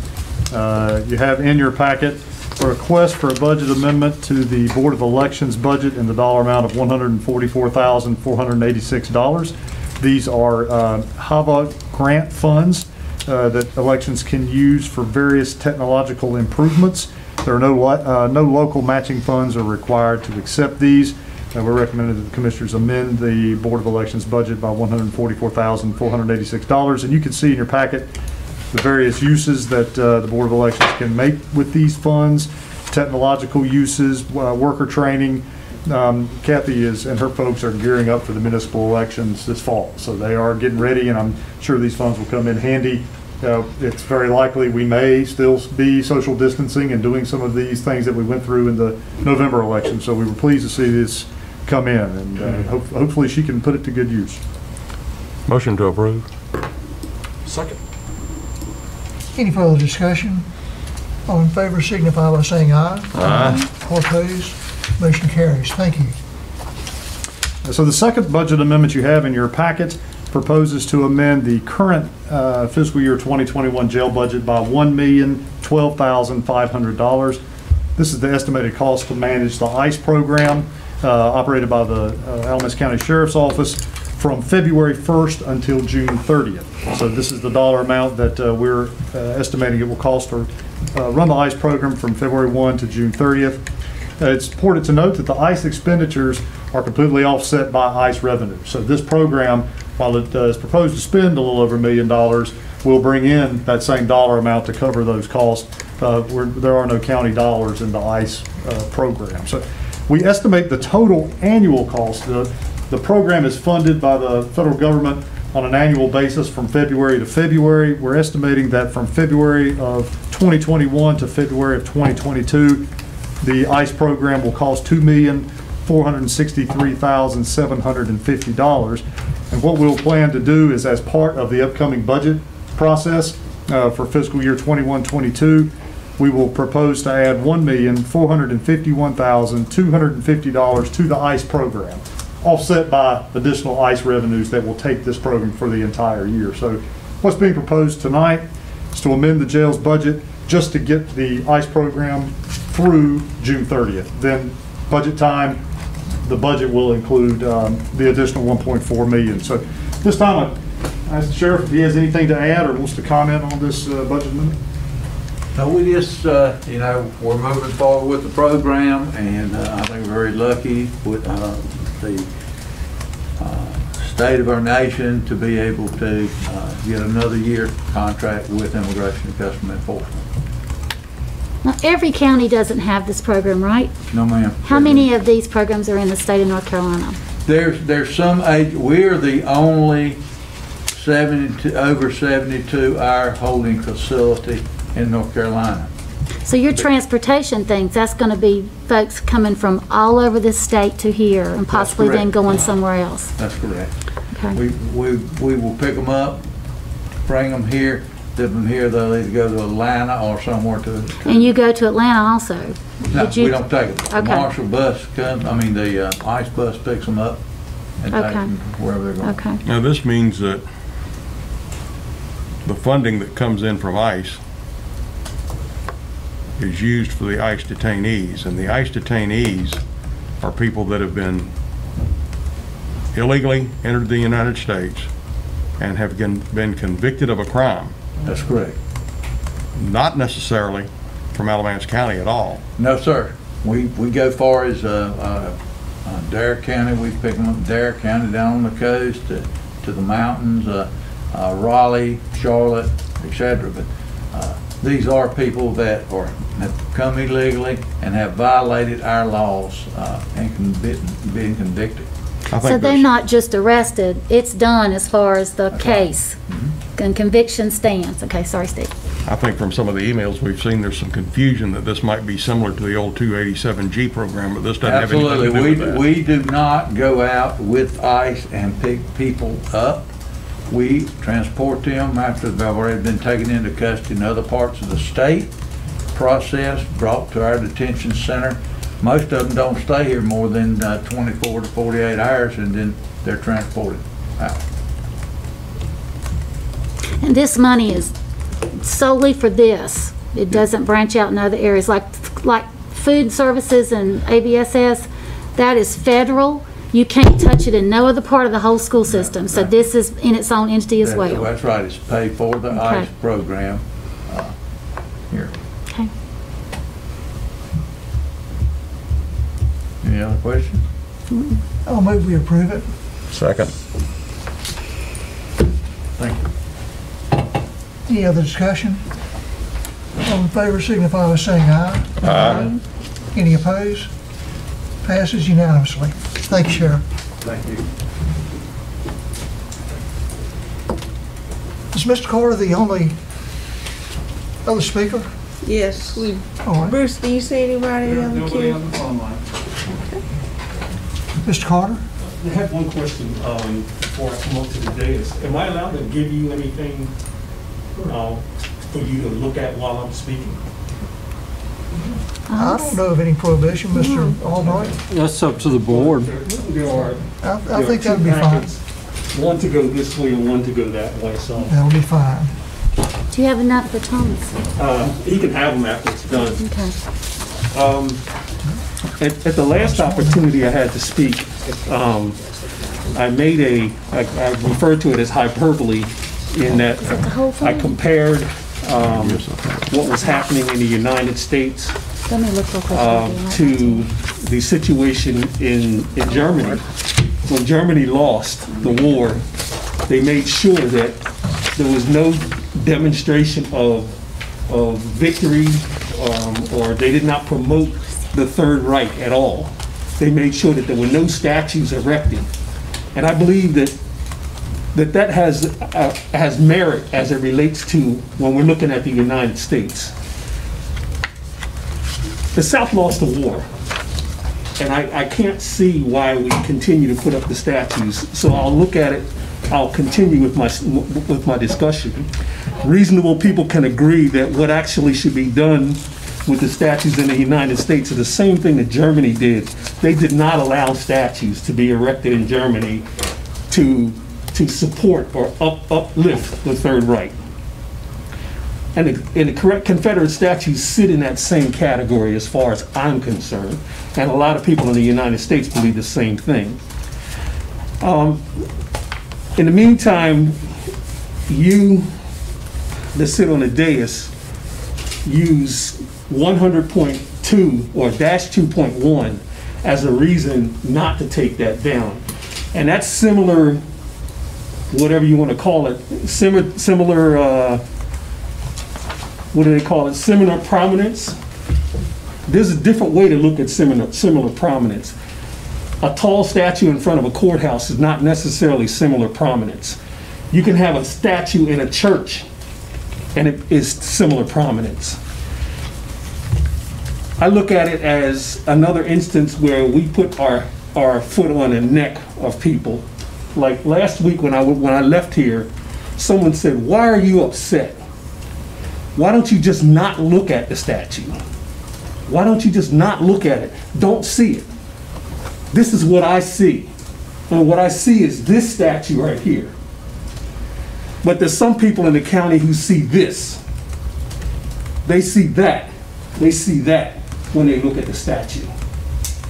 When they look at the statue, they also see that. they see that instead of a person standing on a pedestal. They also see that instead of someone standing on a pedestal. That's something we ought to consider. Not everybody sees it as a statue. And lastly, most recently, they see this. A lot of Americans see that instead of the statue. That's the problem with why we're faced with what we have in the United States today. I have no disrespect for the dais. I look at the forgotten cause as something that we need to put in our history. And I'm done. I let my 3 minutes get away from me again. Thank you. Thank you, Mr. So, but I think I made my point. Thank you, Master Chief. Okay. I understand there are no other speakers, is that correct? That is correct, Mr. Chair. Thank you. Are there any commissioner responses? There being none, County Manager. Just a quick report. You do have in your packet a fiscal report. Just to hit the highlights of this information. It includes county information, school system, and the community college. But I wanted to point out a few things, particularly on the revenue front. Our property tax revenues are coming in about $2.3 million higher than fiscal year 1920, which is great news. We budgeted for a $2.4 million increase, so we feel like we've projected pretty well. But the revenues are coming in from property taxes as we expected. Sales tax revenue, we've received through November. The November sales are in, so that is accounted to us in February. So February of 2020 versus February of 21, we've seen a 9.1% increase, which is fantastic. Fiscal year 1920 versus fiscal year 2021, both fiscal years through February.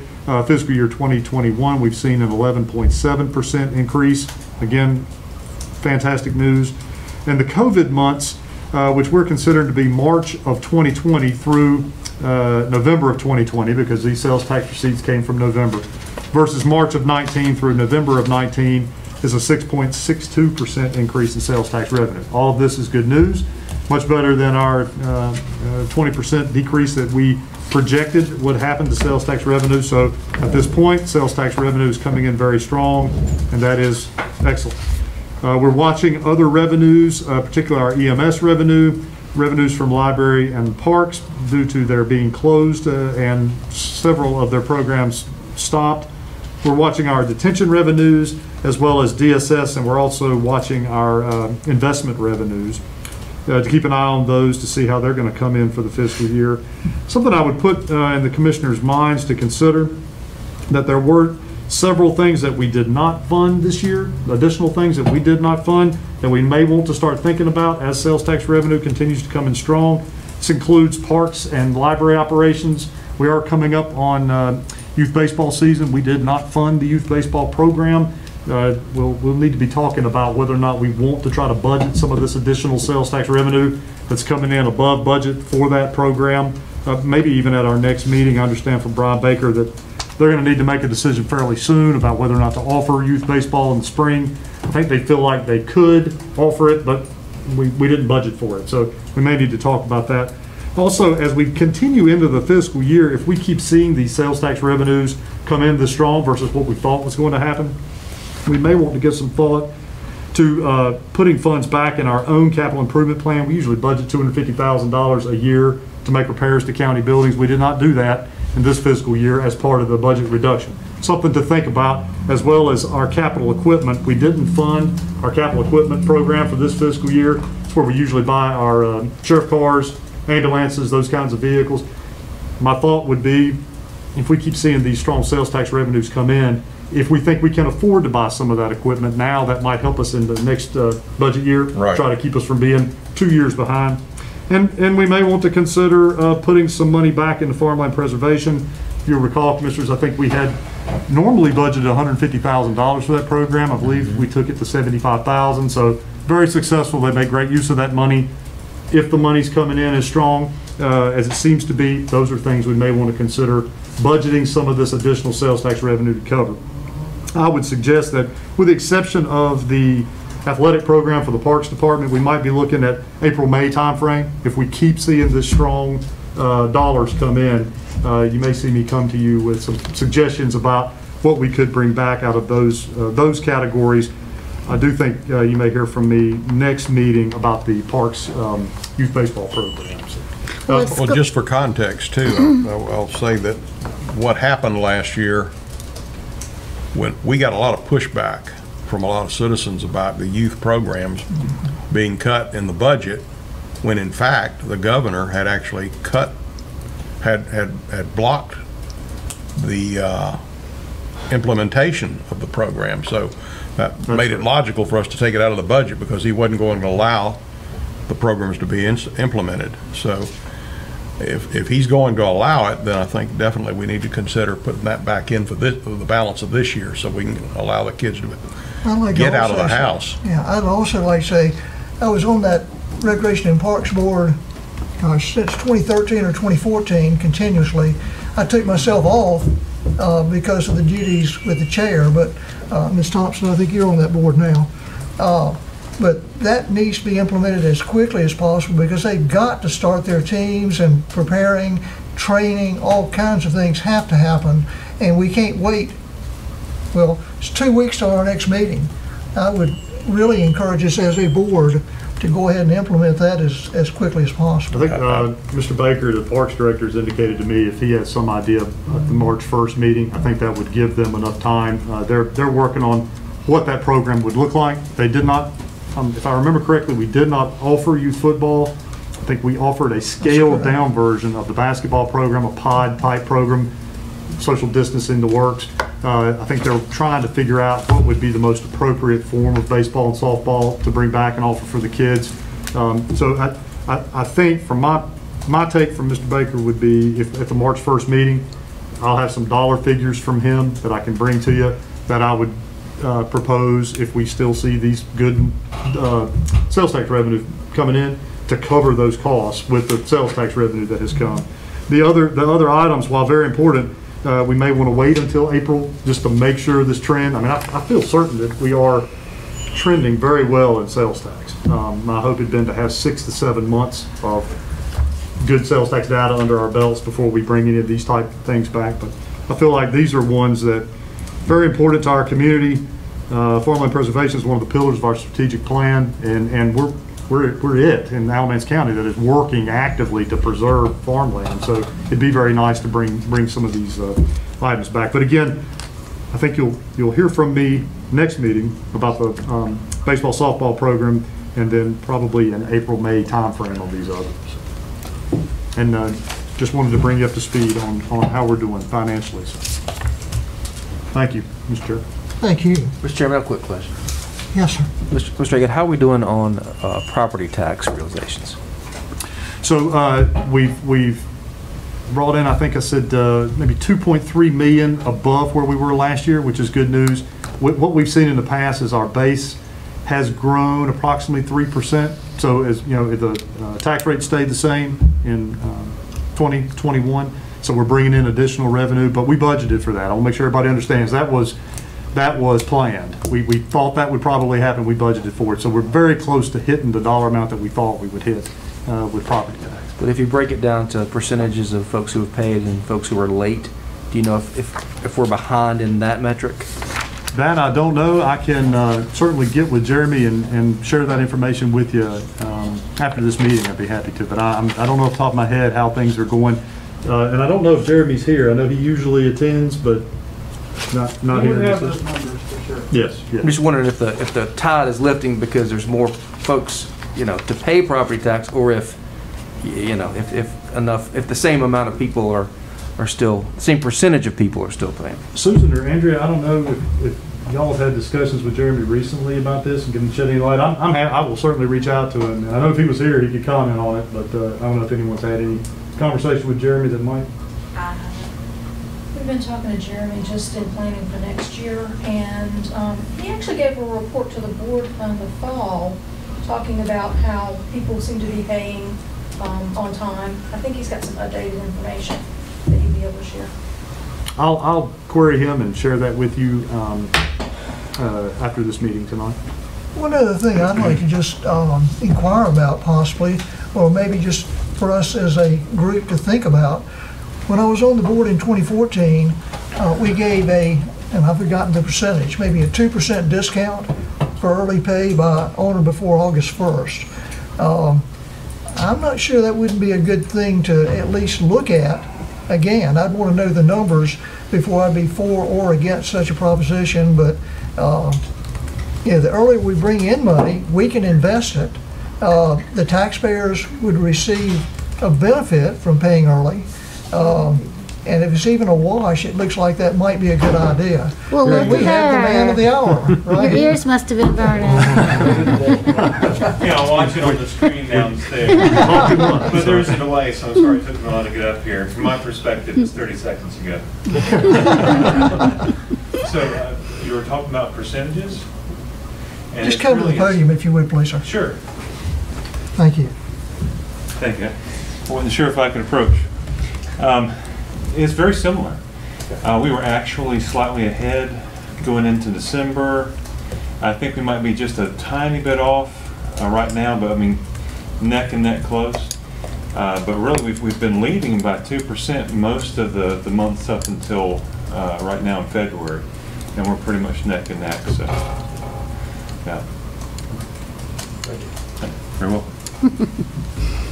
And Mr. Atkins, additionally, if you could kind of give us some numbers before we get into budget, the budget period in April, on what a discount for early pay might save or cost us. Absolutely. Thank you. We'll do it. Mr. Chairman, I have a few questions. Yes, sir. If you don't mind. You get it. Mr. Haygood, I'm looking at the property taxes here at the very top of this spreadsheet. The actual number, I just want to make sure that I'm looking at the numbers properly. You are giving us numbers here that pretty much give us indication of how the county is doing over 7 months of the 12-month budget, correct? Yes. Okay. How often, I'm seeing here that we're $8.4 million under budget for our property taxes that we've collected. I'm looking at a number on the right-hand side that says 1/31/2020 of $89,332,000. So you are, I do agree with you, you are getting more tax revenues than you did last year. Right underneath it is a sales tax number. Year to date, it's 15.39. So that's about 1.9 million, like you said.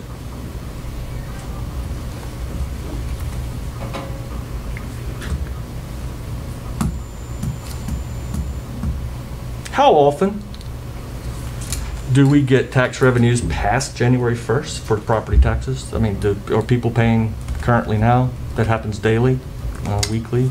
I think our, well, I don't know, Susan, if you can... I guess my question, Brian, is, excuse me, Mr. Haygood, is, I guess my question is, do you normally, I know you said that you planned for the 3% increase.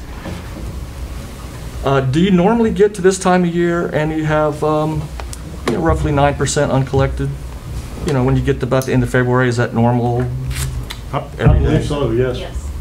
How often does that, I'm looking at your percentage of the budget, and you know, I'm just doing basic math. 7 divided by 12 is 58%. So everything under 58% would be underwater, correct?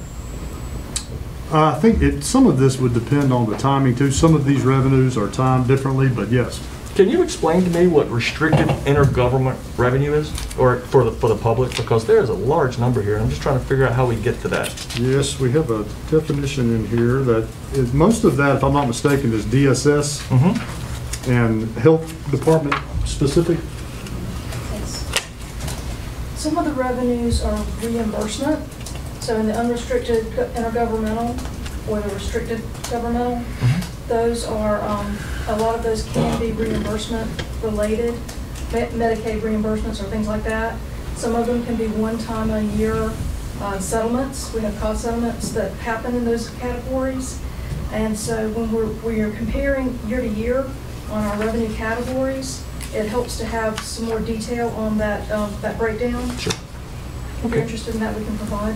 Yeah, I'll just be curious to see how that those numbers come in because, you know, I can understand the sales tax number up top. It's right at the number. But the $15.2 million that you're under budget for the restricted intergovernment, I was just curious, is it just one of those things where things are just delayed and payments come in later down the road? And I guess my next question is as we all know in accounting, everything doesn't come to zero unless you swear it out. Do you, at the end of the year, you have your intergovernment unrestricted intergovernment stuff? Does it, like if you get to June 30th, then you still have stuff that hasn't been taken care of? Do you write that off, or do you look to bring that into the next year? I'm just curious how this number is going to come back to us.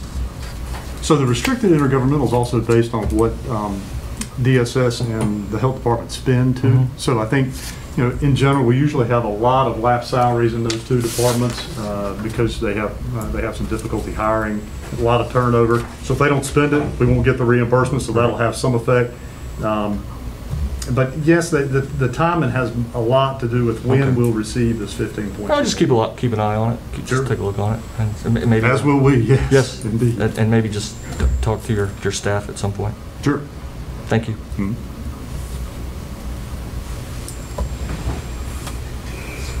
Board, any other comments? Is this like we're done and we make a comment? Are Absolutely. we making comments just for our own, or are we making a comment on Billy's comment? Because I'm not touching it. It's so over my head. We have just moved on to commissioners' comments. Okay, I just want to play by the rules. Well, I have a quick one, and I have a real special.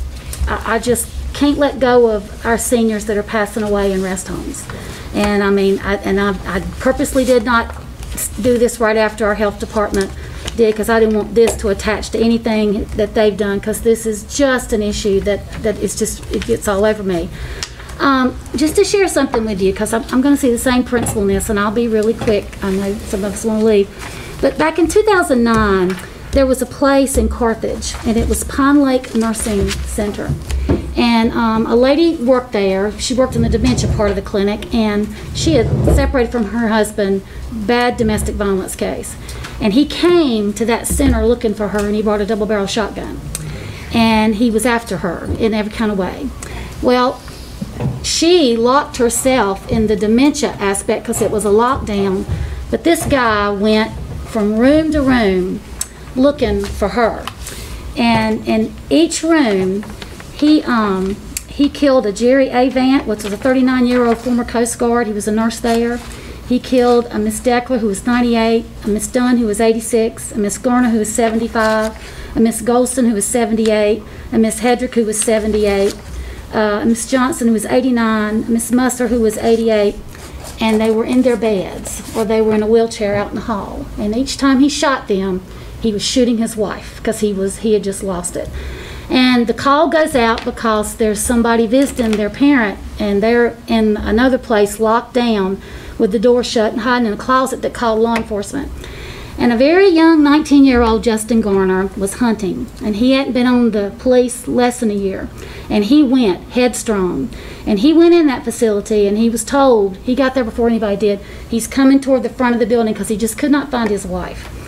And he come out after just shooting one of these patients in their bed, and this boy, he got shot in his foot by this guy. I'm not even going to mention his name. He was convicted. He was given the death penalty, and he's no longer with us. And Justin shot him, and he hit the floor. And 19 years old, and was hunting, and came in there. And see, this is so tragic, because all these folks were in their beds, in their wheelchairs, just living there, whatever life they had. And they didn't ask for none of this. And I look, and I talked to Tony today, and 23 out of the 45 deaths since January 1 have been from rest homes. And I look at our numbers, because last time, 2013, they were like 200. Before that, now they're 228. I just think this is as unacceptable as it gets. I see everybody. I was out at Walmart the other day, and everybody and their mother was there. Everybody's all over the place. It looks like they're having a big sale. Who did I tell today? Was it, I know who it was. I said, why don't we make a motion to close Walmart? Then we'll really see how serious people are about being smart with COVID. And I hear about all these deaths of all these people. They just come, y'all know I have their death certificates, going to see all these lists of all these diseases that they have, and then COVID just comes in and clobbers them. And just like the folks in our rest home facilities right now, where we've got 8 cases, I think it's 8 places, they're there. They don't bring COVID into themselves. It walks in the door. And there's no blame. It's just the sickest thing I've ever seen in my life. You know, there was a blame for this guy who went in and shot all these people. I had the chief, McKenzie, he come with Justin, and they spoke at my Men for Change event that year when I was at Family Abuse Services. And what they told me, what they saw, the aftermath of like that was worse than any war they've ever been in. And this is a war. COVID is like a war to me, because we keep losing these folks. These folks are the ones who have paved the way, their ages. They've been in wars, we don't even know what wars are, and they've paved the way for our freedoms. They paved the way for me to take my Bible to Starbucks and read it in public, not like China where you have to hide in some cave of fear of losing your life getting caught. We're so blessed in this country for the freedoms we have, but we've got to do better by this population, because they're sitting ducks for this. And I don't know what we've got to do. And I'm so thankful those 3 directors came here. I saw their heartbreakiness in what they're saying, because they take it really personal. But we're not stopping it. It's not changing. And so as much as I want children back in school, I want them safe. They're our future. And we hear all this data and all this thing, and I'm going to work as hard as I can. I wanted them back last year. But the whole time we keep talking about everything, getting our vaccines and all this, everything, these folks are still dying every day in these rest home centers. And it's just unacceptable. And that's somebody's parents. Thank God for Janice Dean, who does the weather for Fox News, who stayed on Cuomo because of the things we found out now. Over 50% of the deaths in rest homes were not even reported. And that's prosecutable to me. That's all I'm going to say. But we got to figure out something better here. If we have to get a naval hospital and park it in the Hall River to put these people on it to keep them safe, it is worth that $24 million fund balance if we have to park it here. Because I am serious about this, because this cannot be just the news. It cannot be another set of numbers, because we're getting numb to it. Because this is Parkland High School's weekend where they had the shooting down in Florida. It was horrible. It's horrible. But these people are just as important. They are the Parkland students. They used to be students just like we were. So I don't know what we have to do. We have to look at this somehow, whatever we've got to do. But we have got to go to war for these people, because this is a mom and a dad, an aunt and uncle. This is our families that are just writing them off and putting in the data. And I'm sorry, that is not going to work. Not in Alamance County. We are better than that. And so we got to come up with a plan, whatever that is.